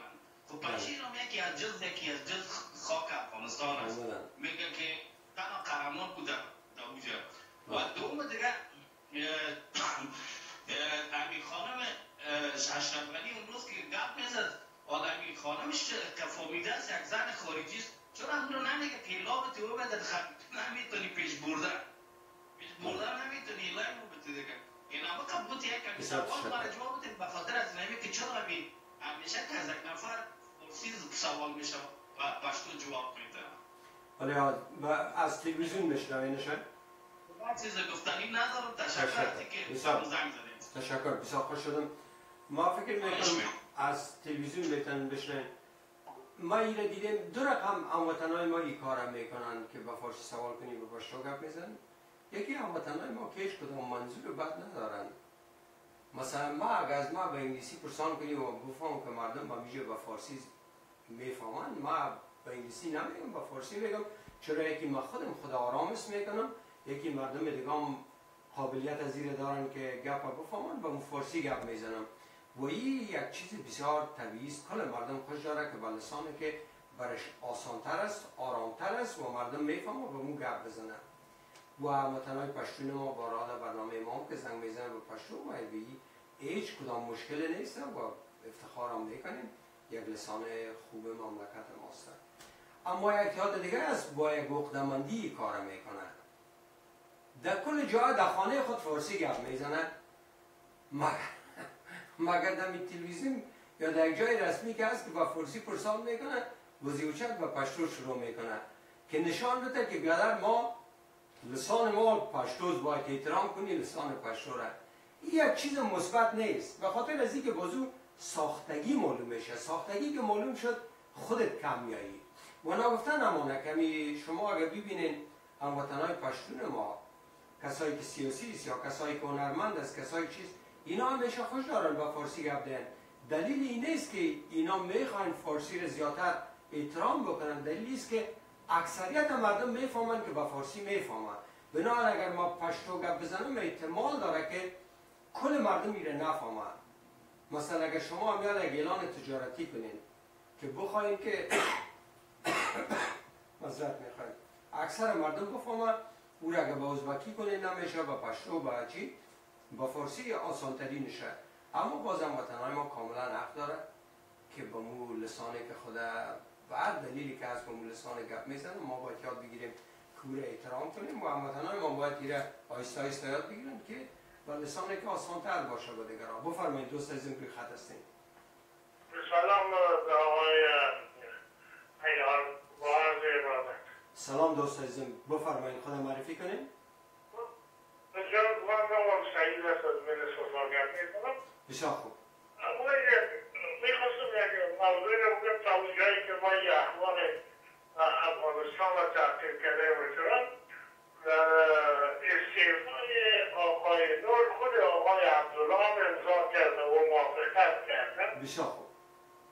و با او خاطر آقای نور دیدم ما یاسین خطاب کرده. اما پرسش من نیست که چرا جمعیت یک ابلاغیه یا اعلامی صادر نمی‌کنن که مایت عبدالله را رسما آشکار کنه و با مردم بفهمونن که عبدالله اینه تو بود و سابق آدم خوب بود، ما یا معرفی کنیم و ریاست جمهوری رو گفت و الان خودم رفته یک طرف دیگر رو یک مجلسی که بوده. فقط سوال معنی بود که چرا جمعیت این کار رو نمی‌کنه. ما فکر میکنم که حزب جمعیت تا حال چندین مجلس گرفتن و پشتیبانیشان حضرت‌ها اعلام کردن، اما دلیل نیست که آقای عبدالله تقریبا هیچ گونه موقف قیامت مردانه استاد شد بگه که من نمی کار کردم یا میکنم، به اینی دلیل نداره و صلاحیت هم نداره. اگر امیان عبدالله بگه که من می کارم کردم اشرف غنی نخواهد، چنانچه خود آقای صالح گفت که ما را که اشرف غنی میخواست که کسایی را که با عبدالله رابطهشان بسیار خوب نیست کلشان پیشی بره، خودش مستقیم معامله کنه. در واقع اشرف غنی میخواست که با جمعیت خودش مستقیم یک معامله کنه که کردن. اینال یک توافق نامه است که بین عطا نیست، بین جمعیت است و اشرف غنی. در اون توافق نامه یک طرفش عطا محمد نور بود که باعث سخنگوی یا معامله‌گر خود جمعیت که با کی توافق امضا میکرد، یک طرفش اشرف غنی. اشرف غنی اینال اون یک قسمت که استفاده بود او را محکم گرفته، طرف دیگه شبیخی از بین برده. از این خاطر عبدالله هیچ کدام نقش نداره. عبدالله بیچاره خودش گیران میکرد که با ما اشرف غنی وقت نمیده. نه درست است محترمان، تمام گپای چرندیاتی که عبدالله و تلویزیون گفتم مصاحبه کرده و طریقهای مختلف نشر شده کلش تعقیب کردیم.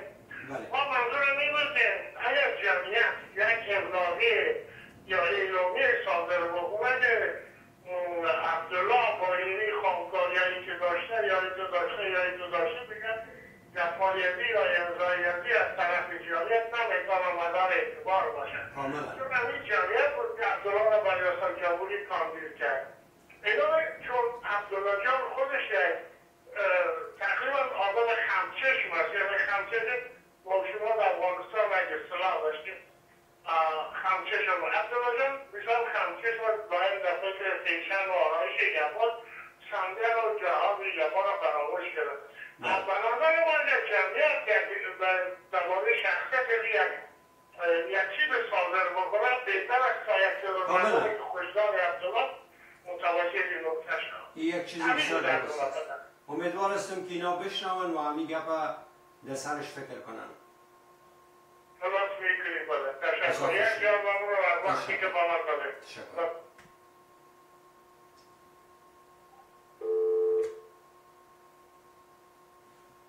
دوست عزیزم شما میتونین که زنگ بزنین، لاین باز هستن. البته حزب جمعیت ما فکر نکنم که تمامشان در یک قسمت هم عقیدام باشند. بفرمایین دوست عزیزم روی خط هستین.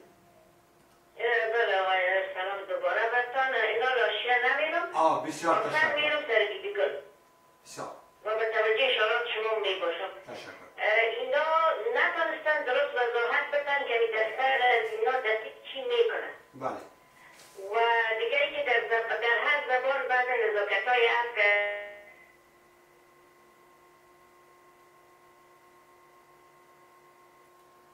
احتمالا شما از لاین اینترنت استفاده میکنین؟ بله؟ بله؟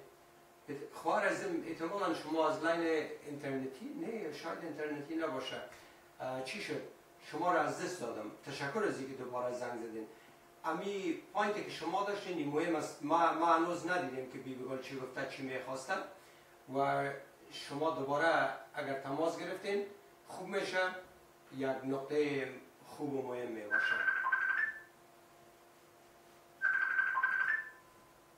آقای تاجدار؟ الو؟ آقای تاجدار سلام عرض میکنم. سلام علیکم آقای ایار. چی حال دارین؟ صحت شما خوبه؟ بفرمایید. شکر الحمدلله. شما خوبین؟ سلامت هستین؟ فضل خدا. انشاءالله که سرماخوردگی شما خوب شده باشه. بهتر است. بله. آیا در مورد این صحبت اتفاقات اخیر که پیش افتاد دو هفته گذشته من نتونستم را شما با تماس شد.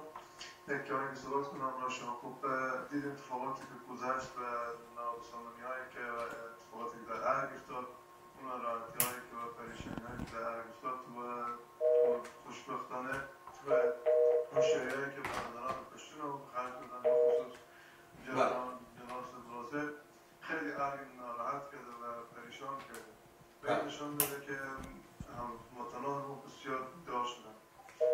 خواهش سایر هموطنان همونطور که شما بردین آقای کاکر در هلمند هستم تقریب به برادران ما که در داخل کشور هستن ویدیوهای شما رو بگیرن که دانلود کنن، روی سی دی بزنن، به دوستان خود بدن، به اقوام اطرافیان خود بدن و نه تنها ویدیو از هر کسی که به این صدا بلند میکنه، نه تنها از شما، از هر کسی که واقعا در مخالفت با این حکومت فاشیستی که نه تنها به خود خورم نمیکنه که حتی به هیچ فرد دیگه به کشور که مفکر نمیکنم خوبی ما دیده باشه نگاه کنید که ما چی رنجها دیدیم. متاسفانه هیچ کس باید نخسته. شما در ویدیو اخیر رو گفتیم پشت بزرگا ولی من فکر میکنم بیشترین خیانت رو ما این بزرگا کردن آقای ایار. من چشمم به بعضی بزرگا رو نمیخوره. دلیل هم دارم برای شما که شما نگاه کنید زمانی که طالبان رفتن از اون سالی که شوروی رفت ما با این بزرگای اعتماد کردیم، اینا هم رفتن در کرده هم قسم شدن که به کشور خیانت نکنن. حتی نتونستن 4 سال به کشور حکومت کنن، زدن به سر چوکی و ریاست و منفعت و همراه خود جنگ کردن. گذشت 7 سال گذشت، طالبان آمدن وارد دسیسه پاکستان و انگلیس وارد کشور شد. باز همون طالبان هم شما نگاه کنید، باز 4 تا کلانی که شما میکنن امثال آقای حکمتیار و دیگران رو آوردن. خود طالب وارد افغانستان نشد، همواره هم 4 تا کلان آوردن وارد افغانستان بیان. چرا آوردن که این گروه بزنه که حکومت بگیره و در آخر همون طالب خود از نام خیانت کرد.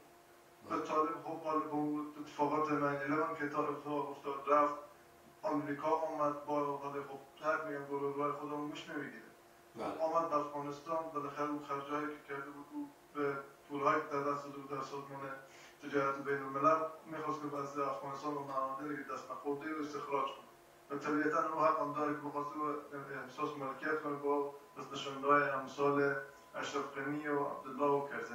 این چیز طبیعیه که از اون حق طبیعی خودن و معذرت میخوام افغانستان عروس فکر میکنه امریکا که هر کار میکنه و ما هیچ صدای خود در نمیکنه. امروز میبینید که شما کتابی که در علیه آقای ترامپ بدر شد در حالی که در هم کشور نوشته شده میبینید و آزادانه پخش شد و در سطح بالاترین کتاب‌های در تاریخ دنیا داره قرار میگیره. شما ایار در آمریکا هستید نمیخوام تو خواهشان در این مورد میگه ما آزادی بیان داریم در افغانستان. کدام یک از نویسنده‌های ما میتونن چنین کتابی در مورد 14 سال اتفاقات اخیر افغانستان نوشته کنه؟ کدام یک از نویسنده‌های داخلی ما جرأت دارن بیان در صدا و سیما؟ شما من فراموش کردم معلومات که مورد ترور هم قرار گرفتن ایار کمک کنید که آقای بگین که در پارلمان نبود میخواست سازویشن که خودنا قبول نکردن و فعلا فکر کنم در تاجیکستان هستن اگه چند برنامه هم در مورد ما صحبت کردیم که ترور شد که خود گفتن مر اشرف غنی ترور نکرده مر ستون پنجم ترور کرد. خب ستون پنجم امروز در کابل جناب حکمتیار ستون پنجم چیه در کابل؟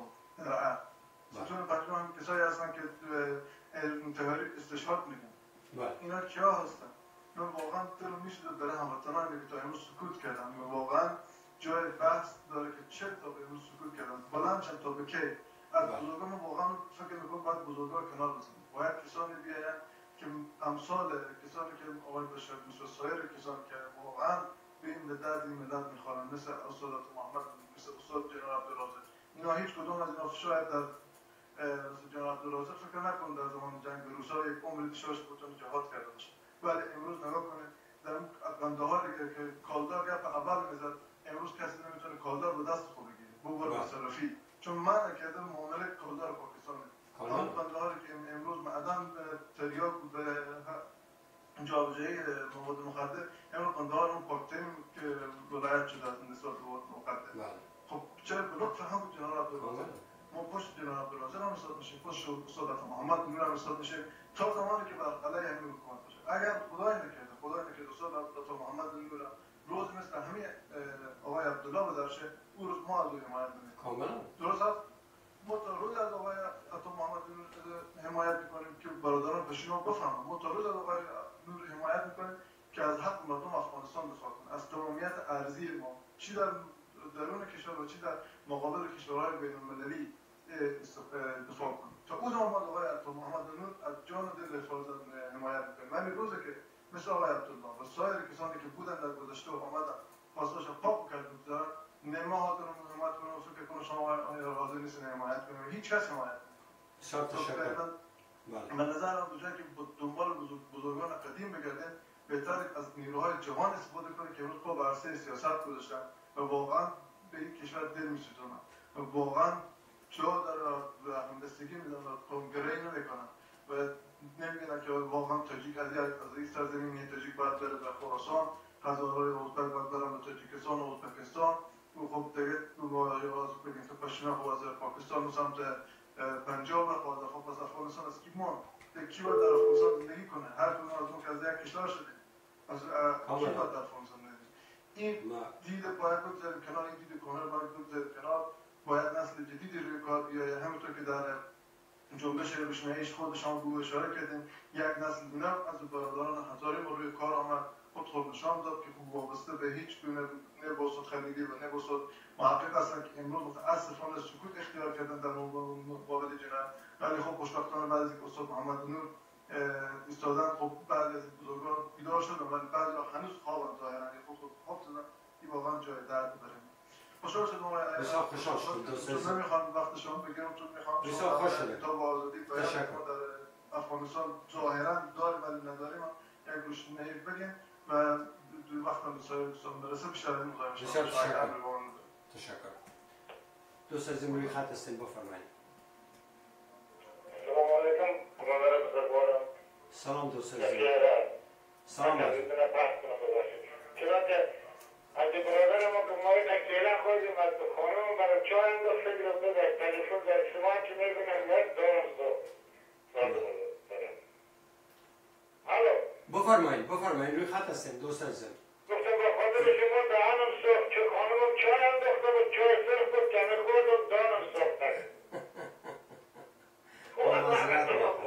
معذرت میخوایم بفرمایید. خب چطور هستی برابر گرامی جنبه آیار سال نو برای تبریک میگم هپی نیو ایر. سیم تو یو. تشکر لطف میکنین. سال خوب و خوش برای کل ما. بعدی خاطر برای زن دارم برابر بزرگوار امروز در طلوع نویز بچه جیلانی امروز گفت که تمام رهبران طالبان در داخل افغانستان حضور دارد. بله. ما در 4 دقیقه همین پسر جیلانی راست را گفت رهبران طالبان در داخل ارض و بیرون ارض و همچنان در وزیر اکبرخان. کاملا. به نظر من امید زندگی نکنم برادر محترم. اونمو گپ از اونا کاملا درست است ولی این نیست که ما این گپ نمیفهمیم مگر ما گپ از او خوب صحیح درست است. ولی امروز در تلویزیون چلو و شبکه‌ای گوش میکنم برادر بزرگوار دیگه همین تیمورشاه حسن برادر در برنامه‌های خودش در پشت شما بشر داخل دانش خانه کرده همیشه در ضد حدیث من همیشه شما تیمورشاه یک شخص ملی کشور ما میدانستم و شما باید از تمام نور فحش و نادرستی که در وجود شما این قسم حرفای رکیز را انتظار نداشتم که شما با تمام نور بگوید. برادر بزرگوار یک نفر که همین تیمورشاه حسن در لاین آمد یک نفر بود دختران تاجیکان برید و نام وارستایی که انجینیر وارستایی که دختران تاجیکان بچه های پشتونا باید بگیره و نکاح کنه. همین تیمورشاه حسن از همه قدر نگفت که خونمش هم از شمالی سرجای ما مردم است که بوده انتقاد کنه یا اگه حرف بزنه که چرا وارستایی بوده دختران تاجیکان بزرگ بگیره. باز خودش میگه من 40 سال در تلویزیون برای مردم خدمت کردم که چی خدمت کردم که خود به خاطر که میگه من پشتون هستم از پشتون دفاع میکنم و کدوم افغان پشتون هم نور چشم ماست بلژیکش هم ازوریش هم ازبکش کل ما افغان هستیم برادر هستیم. تیمورشاه جان و احمد شاه جان که هست اونا هم یک دمی قندار کدام میگفت یا در کدام جای گرم سیر مملکت کدام نفر فرنی مفروخت. این فرنی را که مفروخت گفت من از جا تیر شدم ایت ما فرنی را نمیدیدم. میگه فرنی بخور مگر ما فرنی نمید. میگم ما گفتم برادر کو که فرنی که میفروشی؟ همی گفت مگس کشک گرفتم و مگس که میپرم که همه تو کرد یک 50,000 مگس بلند شد در زیرش کاسای فرنی سفید ماندگی بود. برنامه تیمورشاه و احمد شاه با مو فرنی فروش میمانه. روی فرنیشان جز مگس چیز دیگر نیست. یا باور کنین که با خاطر از اینکه یک دو نفر ببینیشانه یا اونمو گپای کزو که در خشره نیست میزنن. یعنی شما فکر کنین احمد شاه اصلا 20 سال است 25 سال است که برنامه داشته. در برنامهش که می گپ میزنن بینندهش 200 نفر 100 نفر 50 نفر. یا انتخاب کردن که سر شفیه ayar سیاستبینی مسائل گپ دهیم که باز اگه یک 10 نفر بیایم این برنامه ما را گوش کنه. از خود مطلب ندارم. من از خود مطلب دارم. برنامه من اصلا از این است که او چی کرد او که مثلا سجاد دوزی کرد استادش کردیم. او که مسکینیان زیادتر از $200,000 برای چی جمع کرد برای بدخشان نداد او یاد کردیم. اما این نیست که ما بیایم در سر از او چه صدها برنامه سازه.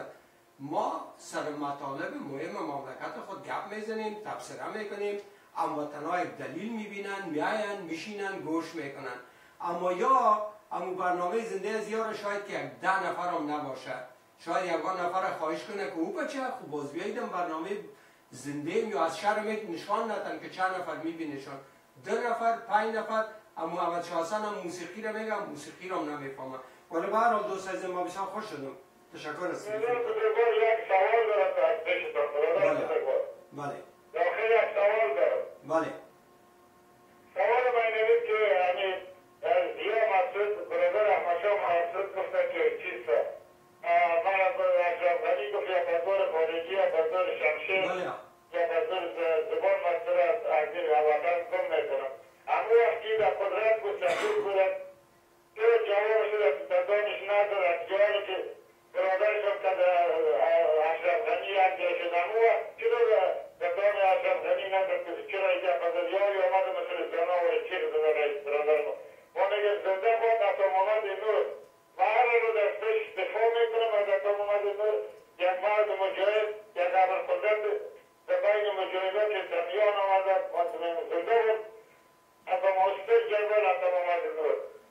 دکتر باشین دوست عزیزم.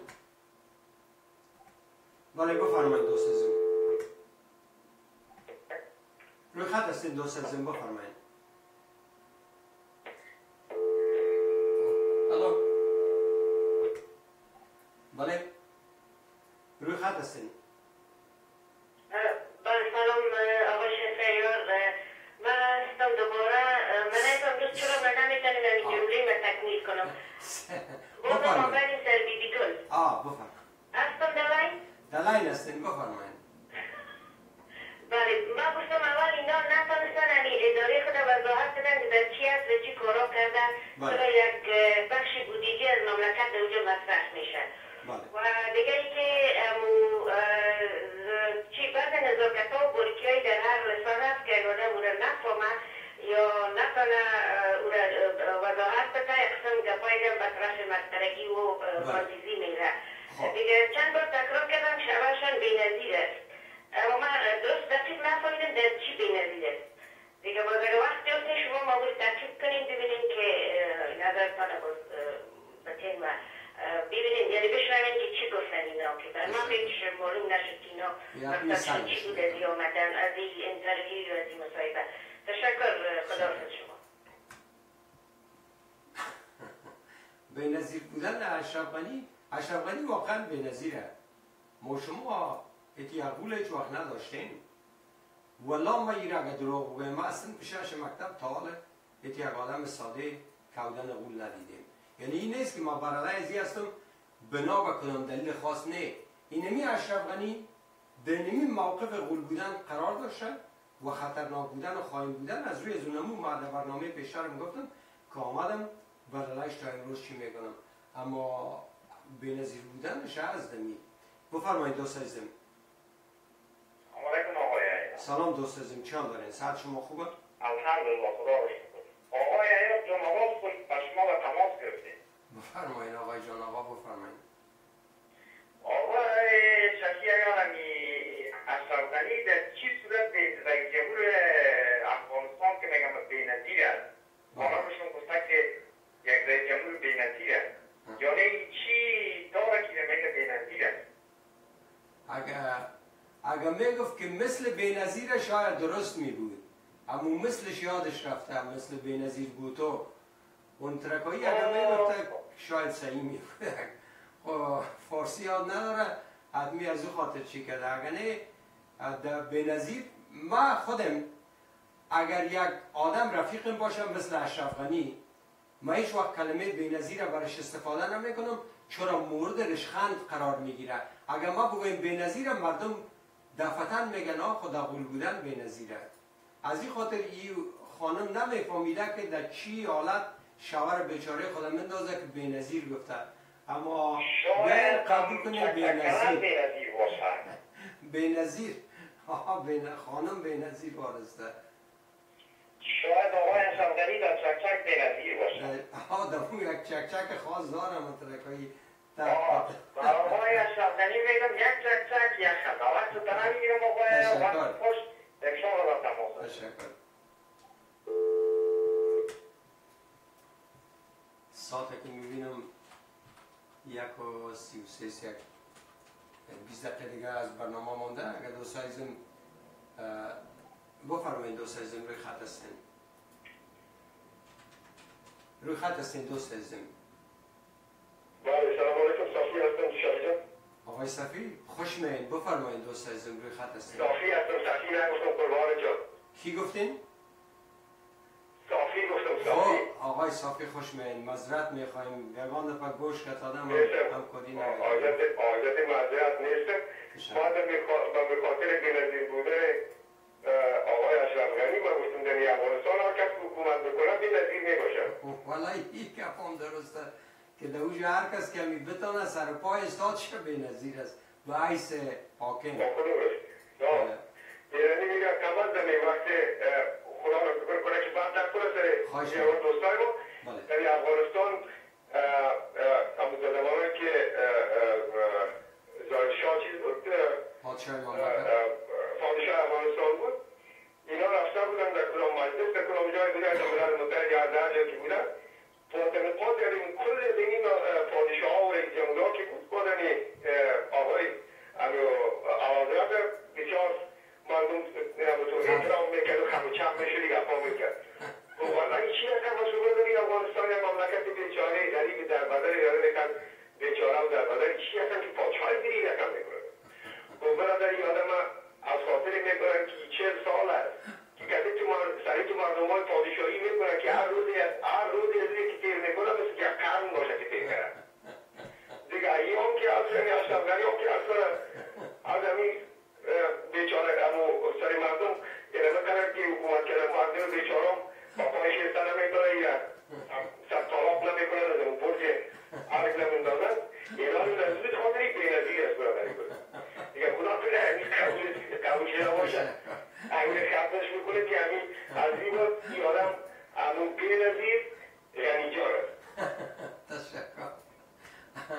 یک توجیه بسیار خوب است به نظیر بودن آقای اشرف غنی.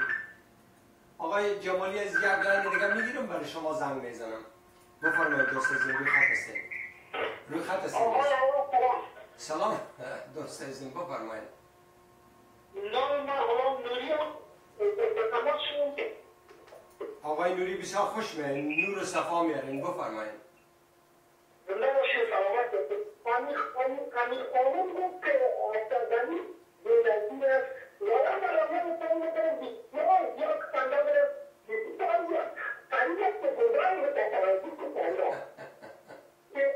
چرا این بی‌نظیر داره؟ یه خود از دیوانه روانه. این از دیوانه است که خودی از چون مثلا افغان بسیار کمک است، افغان فریب خورده است که مجبور شدن به یک کوچی که یک ملت دارد یک ندارم وانتا هیچ نباشد برای این نگذارم از خاطر اردمندی، از خاطر از این که باش که همین امریکان ما تو همسید ما این را اجازه کرده و آن خود افغانستان کردی با آزاد است و خدا خودم شخصا اصلی افغان است و پشتوزده هستیم. من فارسی دست میدارم، پشتون دست ندارم، همچنین ترکی هستیم تاجیک میشتم منطقه باید دکتر عبدالعظیم چند آدم نمید منطقه این دسترین رئیس جمهور روی دنیا دستی که آدم خراب باید پیش پیدا نکن کاملا امی حالی به خاطر امریکان بودن خود گلگولی آمده گلگولی آمده تقریبا میکنه به سیاستن جنگی کنه به خاطر جمعیتی ها را ریپوتر کنه این را که ریپوتر میکنه آمده و انتقام بطور ساخته. امی گپ شما درست است و دیگر دوستان امی بی‌نظیر یعنی یک کسی که مثلش نیست. امی اشرف غنی واقعا بی‌نظیر است. این خانم ازی شاید امیر از روی شوری گفته باشه که بی‌نظیر است و راستی بی‌نظیر است، یعنی دمی قول بودن خود بسیار بی‌نظیر. اصلا خونی خانم بودن شاید از این خب بسیار خوش شدم دوست عزیزم.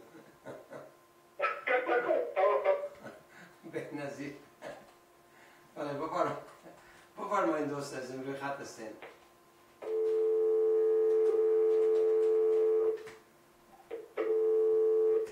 اشرف غنی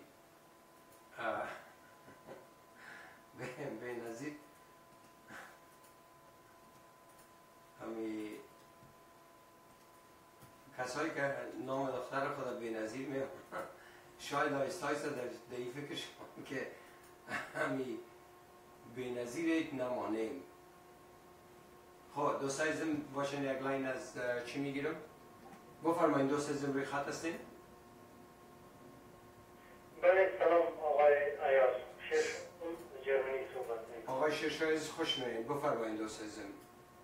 همچنان امید که درد داشته باشین، قدر گذارت نمیکنم. من شما اگه دارم آقای ایار، بفرمایید.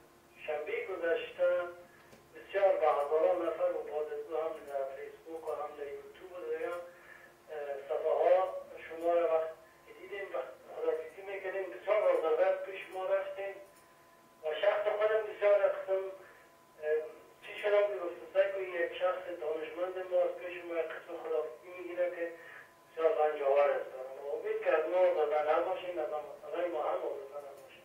نه به هیچ وجه خدا نکنه. هفته پیش بسیار مریض بودم، یعنی یک آپشن می بود یا یک انتخابم که برنامه نداشته باشم، اما ما می بینیم که هموطنای ما منتظر می باشن یک هفته. نام خدا که یاد زیاد هموطنا در جمعیت از این خاطر روی یک سر رسید که راستی بدنم مثل از یک از یخنم گرفته بود، جانم تقریبا سرد شده بوده و ما بسیار سینه درد بودم. از این خاطر احتمالا ما به درستی نتونستیم با شما خداحافظی کنم. اگر ما با شما یه احترام و یه صمیمیت نداشته باشم 2 ساعت ما دیگه نمیشینیم که شما چی بکنم. معذرت میخوایم از شما صمیمانه که اگر ما هفته گذشته چی کرده باشم. این معذرت خواهیم ما از شما تشکری میکنیم و خصوص که برای وطن، به نام وطن، به خاطر ملت با ظرفانیت بودن هر قوم و هر چیزی که هست برای ما وقت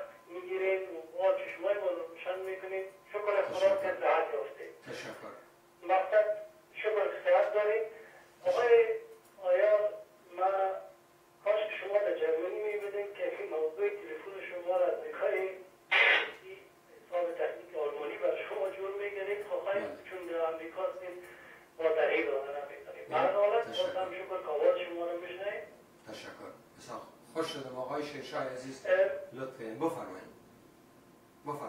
آقای ایار، بعد همین روز سال نو از دوستان ما یک جای ششته بودیم صحبت کردیم. ما خودم شخص هستم که در جرمنی زندگی میکنم، ما استرا گرفتیم و انجینیرها و چیزا موضوع شلایدن دوستان عزیزای ما پروفسورها و دکترهای افغانی که هم در آلمان هستند تابعیت آلمان دارن ششته بودیم قصه کوتاه در این بحث رسیدیم که من گفتم من یک خواهش میکنم از آقای شفیع جان ایار اینقدر 400 تقریبا 34 برنامه جور کردیم. یک برنامه خواهش میکنم اگر جور کنید شما یک شخص بسیار بزرگ تاریخی افغان دایره می باشین و این جای شکی نیست شما در باری خود یک پروگرام جور کنید یک 15 تا 20 دقیقه که شفیع جان ایار کی است، از کجاست، از کدام فامیل است، تحصیلاتش در کجا بود، چی وقت امریکا آمد و این خدمت اگر برای ما کنید برای تاریخ افغانستان کنید من از شما بسیار خوش میباشم. حتمی این کار میکنم. گپ شما درست است. همین نفرهایی که میجه میشنن اگرچه از روی برنامه هایم و از لابلای برنامه هایم در مورد میفهمن اما یک چیز در مورد خود در آینده جور میکنم که هموطنان در قسمت به شکل خلاصه بفهمن. آقای ایار زندگی در گذشته از تاریخ میماند و ما خوشبخت هستیم که مانند شما شخص داریم یک سه تاریخ افغانستان میباشه و دیروبات هم میباشه. خدا حافظ شما، خدا به همه وطنا مراقب باشیم. خدا تشکر. دو سایز ما گفته پیش درست خداحافظی نکنیم از مریضی بودن. بفرمایید دو سایزم روی خط هستین. بله روی خط هستین دو سایزم. سلام با شما، خدا معرفی کنین. آقای ایار خدمت. اسم شما؟ نام دکتر محبوب عمر. آقای عمر ما همراه شماست می دقیقه. بفرمایید. تشکر. خوشبختانه بعد از ماها رخ شدیم. بله ها. وقتا ما شما زیاد گپ میزدیم اما خوشحال هستم که بازم رخ شدین. آقای محبوب عمر دکتر صاحب بفرمایید.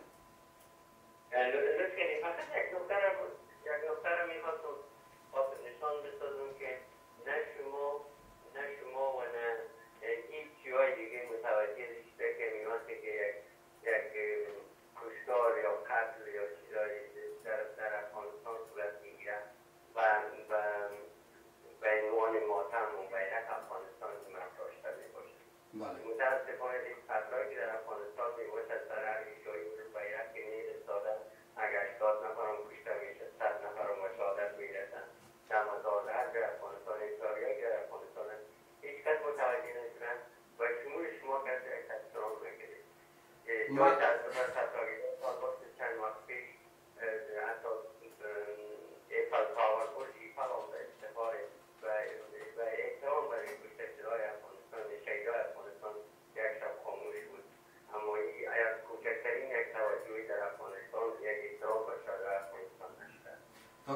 متوجه حکومت مرد متفکر جهان اگر که باید از جهان شاید بفهمه که سالهاست که افغانستان در ماتم است. یعنی بیرق افغانستان هیچ وقت داخل برافراشته نباید باشه برای کمیش از داخل است. فقط اگر برسان یادآور میشته بسیار تشکر دکتر. اما شما دکتر قسمت آخر همین جواب خود دادین برای همین قضیه. یعنی من میخواستم همون جواب بدم مگر خودتان همون جواب دادین.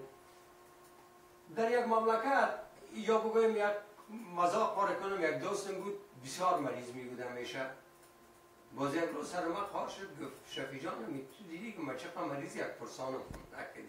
من خنده کردم گفتم اگر من تو یک روز جور ببینم باید پرسان کنم که چطور است که تو این روز جور هستی. در افغانستان هر روز قتل و کشتار و انتحار است. امی داشتن بیرق یک رقم عجیبه بر افغانستان. بیرق یک دلیل داره. شاخص از آزادی و آزادگی مردم و مملکت است، از آرامش است، از عزت است. یک مملکتی که به این بدبختی زندگی میکنه که رئیس جمهورش پیسه چپن کلاهش از بیرون میاد، گدایش پیسه اسپندش از بیرون میاد.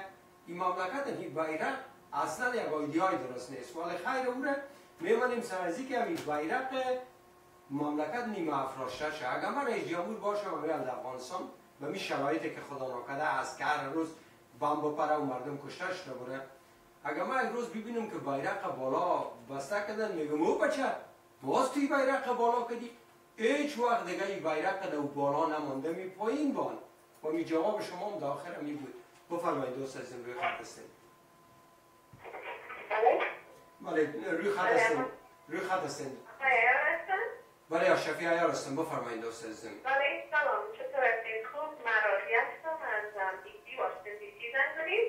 خانم رابعه خوش من بسنم که یک سوال داشتم. بفرمایید. اولا چرا میگن که در تذکره او افغان نشتکنیم؟ چرا خودشان تاجیک نشتن نمیکنن در تذکره؟ یک سوال بود مختلف بود برای باش میکنم. باشه باشین خانم رابعه. بله. گفتین کی ای گپا میزنه؟ امی سوال تانه دوباره. افغانا میگن که تذکریتان افغان نشتکنیم. بله. اینا چرا خودشان به تذکرهای خوب تاجیک نشتن میکنن؟ بسیار خوب تشکر. ما فکر میکنم که در مملکت ما هنوز یک کشوگیر است، سر از اینکه هر کس در مملکت فکر میکنه که در اینجا ما باید هویت از ما باشه، غذا از ما باشه، تن از ما باشه، سرود ملی از ما باشه، ای باشه. ما هنوز در این فهم نرسیدیم، در این سطح رشد نرسیدیم که قبول کنیم که ضرور نیست که نام ما در هر چیز مور بخوره. هنوز منفعت همگانی در وطن ما وجود نداره، بخصوص هموطنهای پشتون ما که مسئله را بسیار از یک زاویه خاص‌تر میبینن یا فکر میکنن که کل چیز باید، مثلا یا فکر میکنن پشتون اکثریت هست. خب بیاین فکر کنیم پشتون اکثریت، حال لسان هم باید از ما باشه، نام هم باید از ما باشه، نشان هم باید از ما باشه، کل چیز باید پشتون. و چون پشتون افغان. مثلا شما میرین در افغانستان یک آدم شامکی مردم ها دست فروشا صدا میکنه یک مولی 4 افغانی. افغانی معیار پیسه مملکت ماست و این معنای بسیار خراب داره یک مولی 4 افغانی. اما اینمی مروج است اونجا. هر چیزی که ببینن افغانی، مثلا پیسه ما روپیه است. حتی هندوستان و پاکستان امیر امروز استفاده میکنه روپیه، کلمه فارسی است که از افغانستان بوده. روپیه یعنی که رو داره و پی داره پشت سر، پیسه که دو طرف داره، روپیه. اما ما این را خواستیم افغانی بسازیم. اینی یک مشکل است، اما از این مرحله که ما بگذاریم یک چند سال بعد بخیر هموطنهای ما منفعت ملی را ارزش بدن. ما یقین دارم که هموطن پشتون ما دیگه این کار نمیکنه، هموطن تاجک ما، ازبک ما، هزاره ما. بفرمایید دوست عزیزم روی خط هستین. جناب سلام برسد، حاجی روزبه شما از مدرسه شما را دعوت می‌کنم. حاجی صاحب سلام علیکم، خوب هستین ان شاء الله؟ تشکر، صد و سلامتیتان بهتر، سال نو با شما تبریک. سال نو با شما تبریک. بفرمایید حاجی صاحب.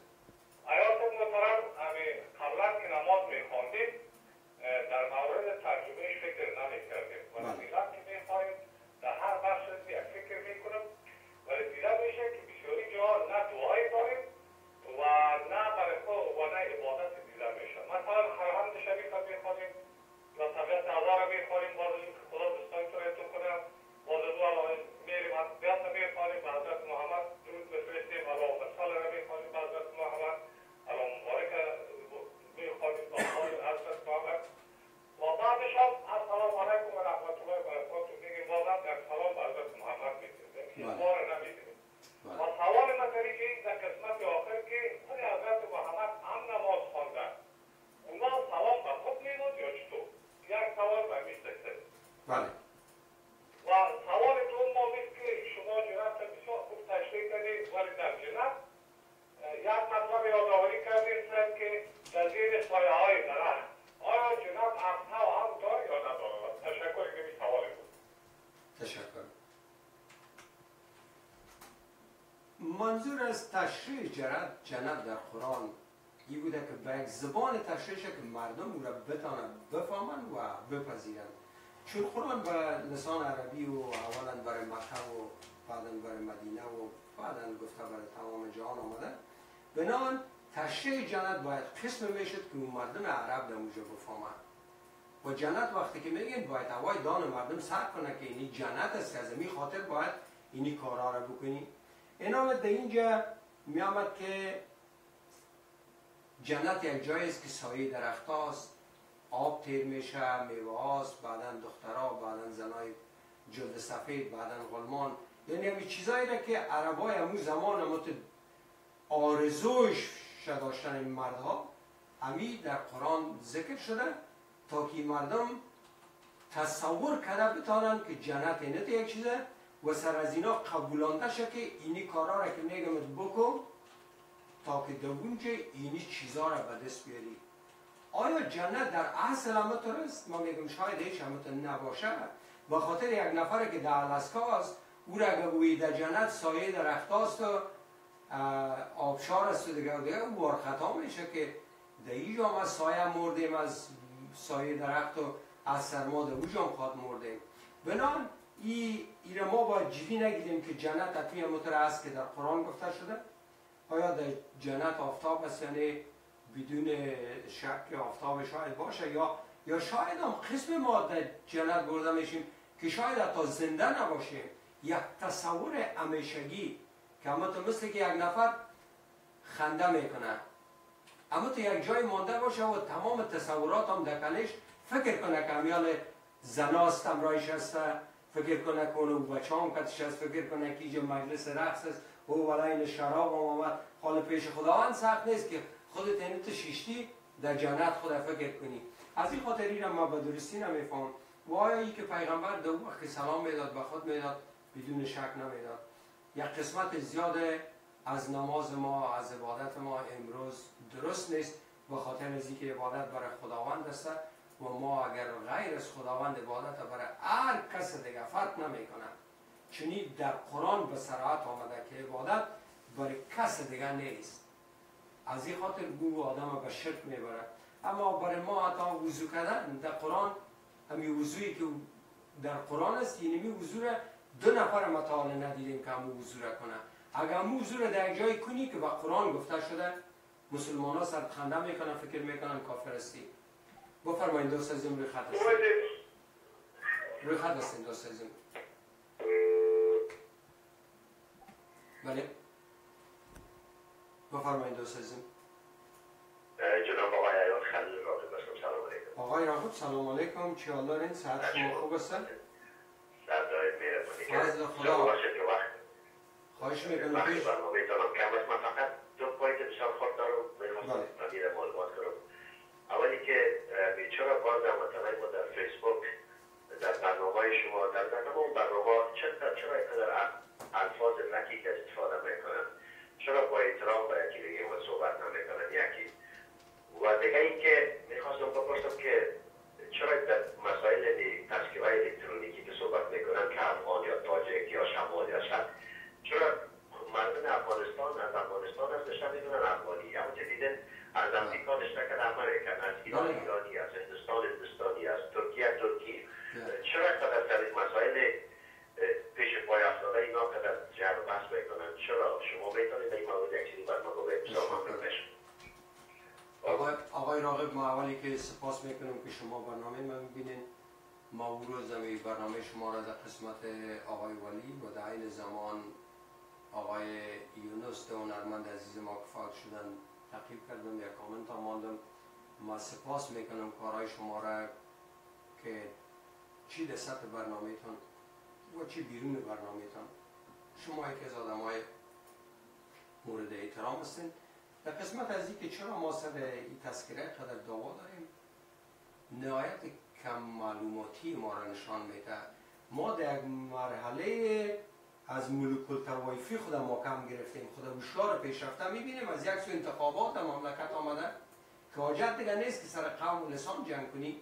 برو رای بده، رئیس جمهورت میشه، قانون رای بده همون رقمی میشه، خلاص. ببخشید. اما از یک سو ما خود پیشرفته میبینیم، از یک سو در یک مرحله بسیار عقب مانده تاریخ قرار داریم و در سر از اون جنگ میکنیم. و گپ شما درست است، حالا میتونن افغانستانی نشه کنن، میتونن افغانی. یک چیزی که برای مردم آسان باشه که اونمو را چی بکنن، که اونمو را کلگی قبول کنن، بخصوص در این مرحله که کلگی در دستایش ما کار دادن در 20 سال که حالا او پشتون حالا او تاجه کل ما را احساساتی ساختن. حالا میگن که نام یکی را سر دیگه بمانن. این جنگ انداختن و کسایی که کار میکنه کسایی است که آقای اشرف غنی در اصلش یا دیگه هیچ کارت برای بازی کردن نداره. این مسئله قوم و نژاد. اشرف غنی اگه بخواد که جنگ ببره باید پشتونا قبول کنه که اینمی رهبر دلخواهشان است. از این خاطر متاسفانه مردم اینا در جنگ اندازن و در قسمت دیگه که مردم ها به یکی دیگه دو میزنن. این کاملا غلط است. یعنی شما اگه سعی کنین دمی برنامه ها مردم دو میزد، امی در برنامه مردم معتادمی برنامه ما هم زنگ زده دو زده، مگر ما همون برخورد کردم هموطنان فهمید که این کار درست نیست که زنگ دهیم. حالا همون جرأت ندارن که زنگ دهن، ولی در برنامه میبینن نشته میکنن. این کدام چیز را حل نمیکنن و دشنام به یکی دیگه تان رای حل نیست. من دوستان خودم میشه میگم که دو نزنیم و اینا خوش میکنن نزنن، اما باز میبینیم که اولا میاد دو میزنه باز ما هم دیگه اینا را ملامت نمیکنم. میگم خالونه اون نفر البته می لسان میفهمه.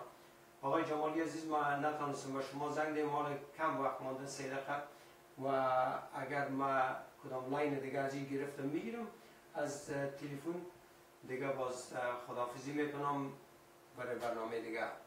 بفرمایید دوست عزیزم روی خط هستین، آخرین تلفن بفرمایید. سلام علیکم آقای ارسل. سلام دوست عزیزم، خوب هستین انشاءالله؟ بفرمایید خدا معرفی کنید. خوب هستین جنبان جانجور، خیر و خیرت، تشکر، سلامت باشین. امیر هستم از دلوار درده. آقای امیر امیدوار هستم خوب باشین. گفته مردم آمین آقای امین همیشه دستایتان میباستم بسیار خوشحال شدم. خواهش میکنم آقای امین عزیز، امیدوار هستم خوب باشین. گفته مردم امیدوار هستم دنمارک هم خوب باشه. دوستای ما کلگی بفرمایید آقای امین عزیز. سلامت باشین، تشکر. یک جان قربانت، یک جان عملی خوب است. سلام کلگی خوب. دیگر خوشحال شدم که بازم موفق شدم زنگ زدم به برنامه زیبای و برنامه دیدنی بسیار. یک چیزی که سوال داشتم که همین چیزی که در بین روز در افغانستان وجود داره که بین قومی و مذهب و انسان و این گپا جا دارد. بله. همین چه رقم کنیم این گپا را از بین ببریم مردم یک راه راست همین بسیار هم فکرش بسیار روشن آزاد فکر کنند که در اندیشه خوب این شیعه و سنی و گپا از بین ببرد تا چه وقت مردم دمی غرب از خواهد.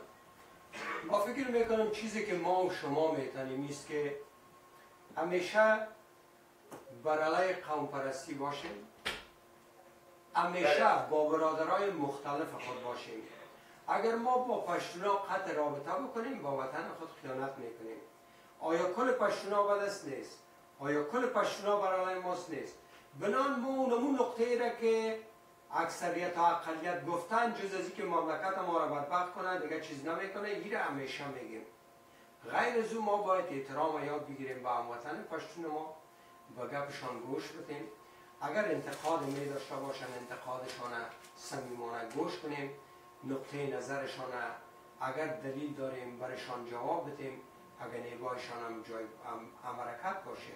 ما فکر میکنم مشکل قوم و لسان در مملکت ما تقریبا بین پشتون و غیر پشتون است، بین دیگرای ما نیست. مثلا ما که هزارا عین داور نداریم، هزارا که ازبک عین داور نداره.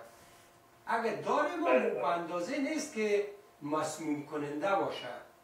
اما اینمی حرکتی که امروز در افغانستان به وجود آمده که تعداد زیاد هموطنان پشتون ما بر علیه اشرف غنی ایستاد شده، یک شرایط نخبه را به وجود آورده که میتونه ما و شما را به هم دیگه پیوند بزنه. برنامه امروز به همیشه به آخر میرسه. آقای امین عزیز دوستان سلام بگوین. یک جان تشکر. من خودم آقای ارسل بسیار یک نظری بفرمایید.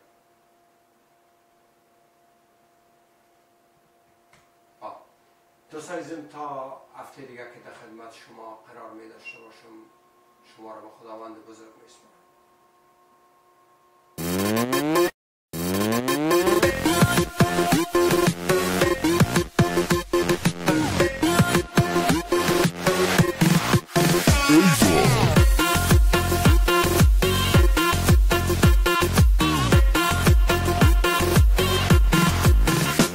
تو رو دیدم و دلم ذره ذره ذره واسه تو میره ولی تو یه ذره نمیخوای که بمونی با دلم. هی میگی میذارمت میرم و قلب من دیگه تیکه تیکه تیکه شده واسه ولی خب تو دیگه نمیخوای که بمونی با دلم. هی میگی میذارمت میرم و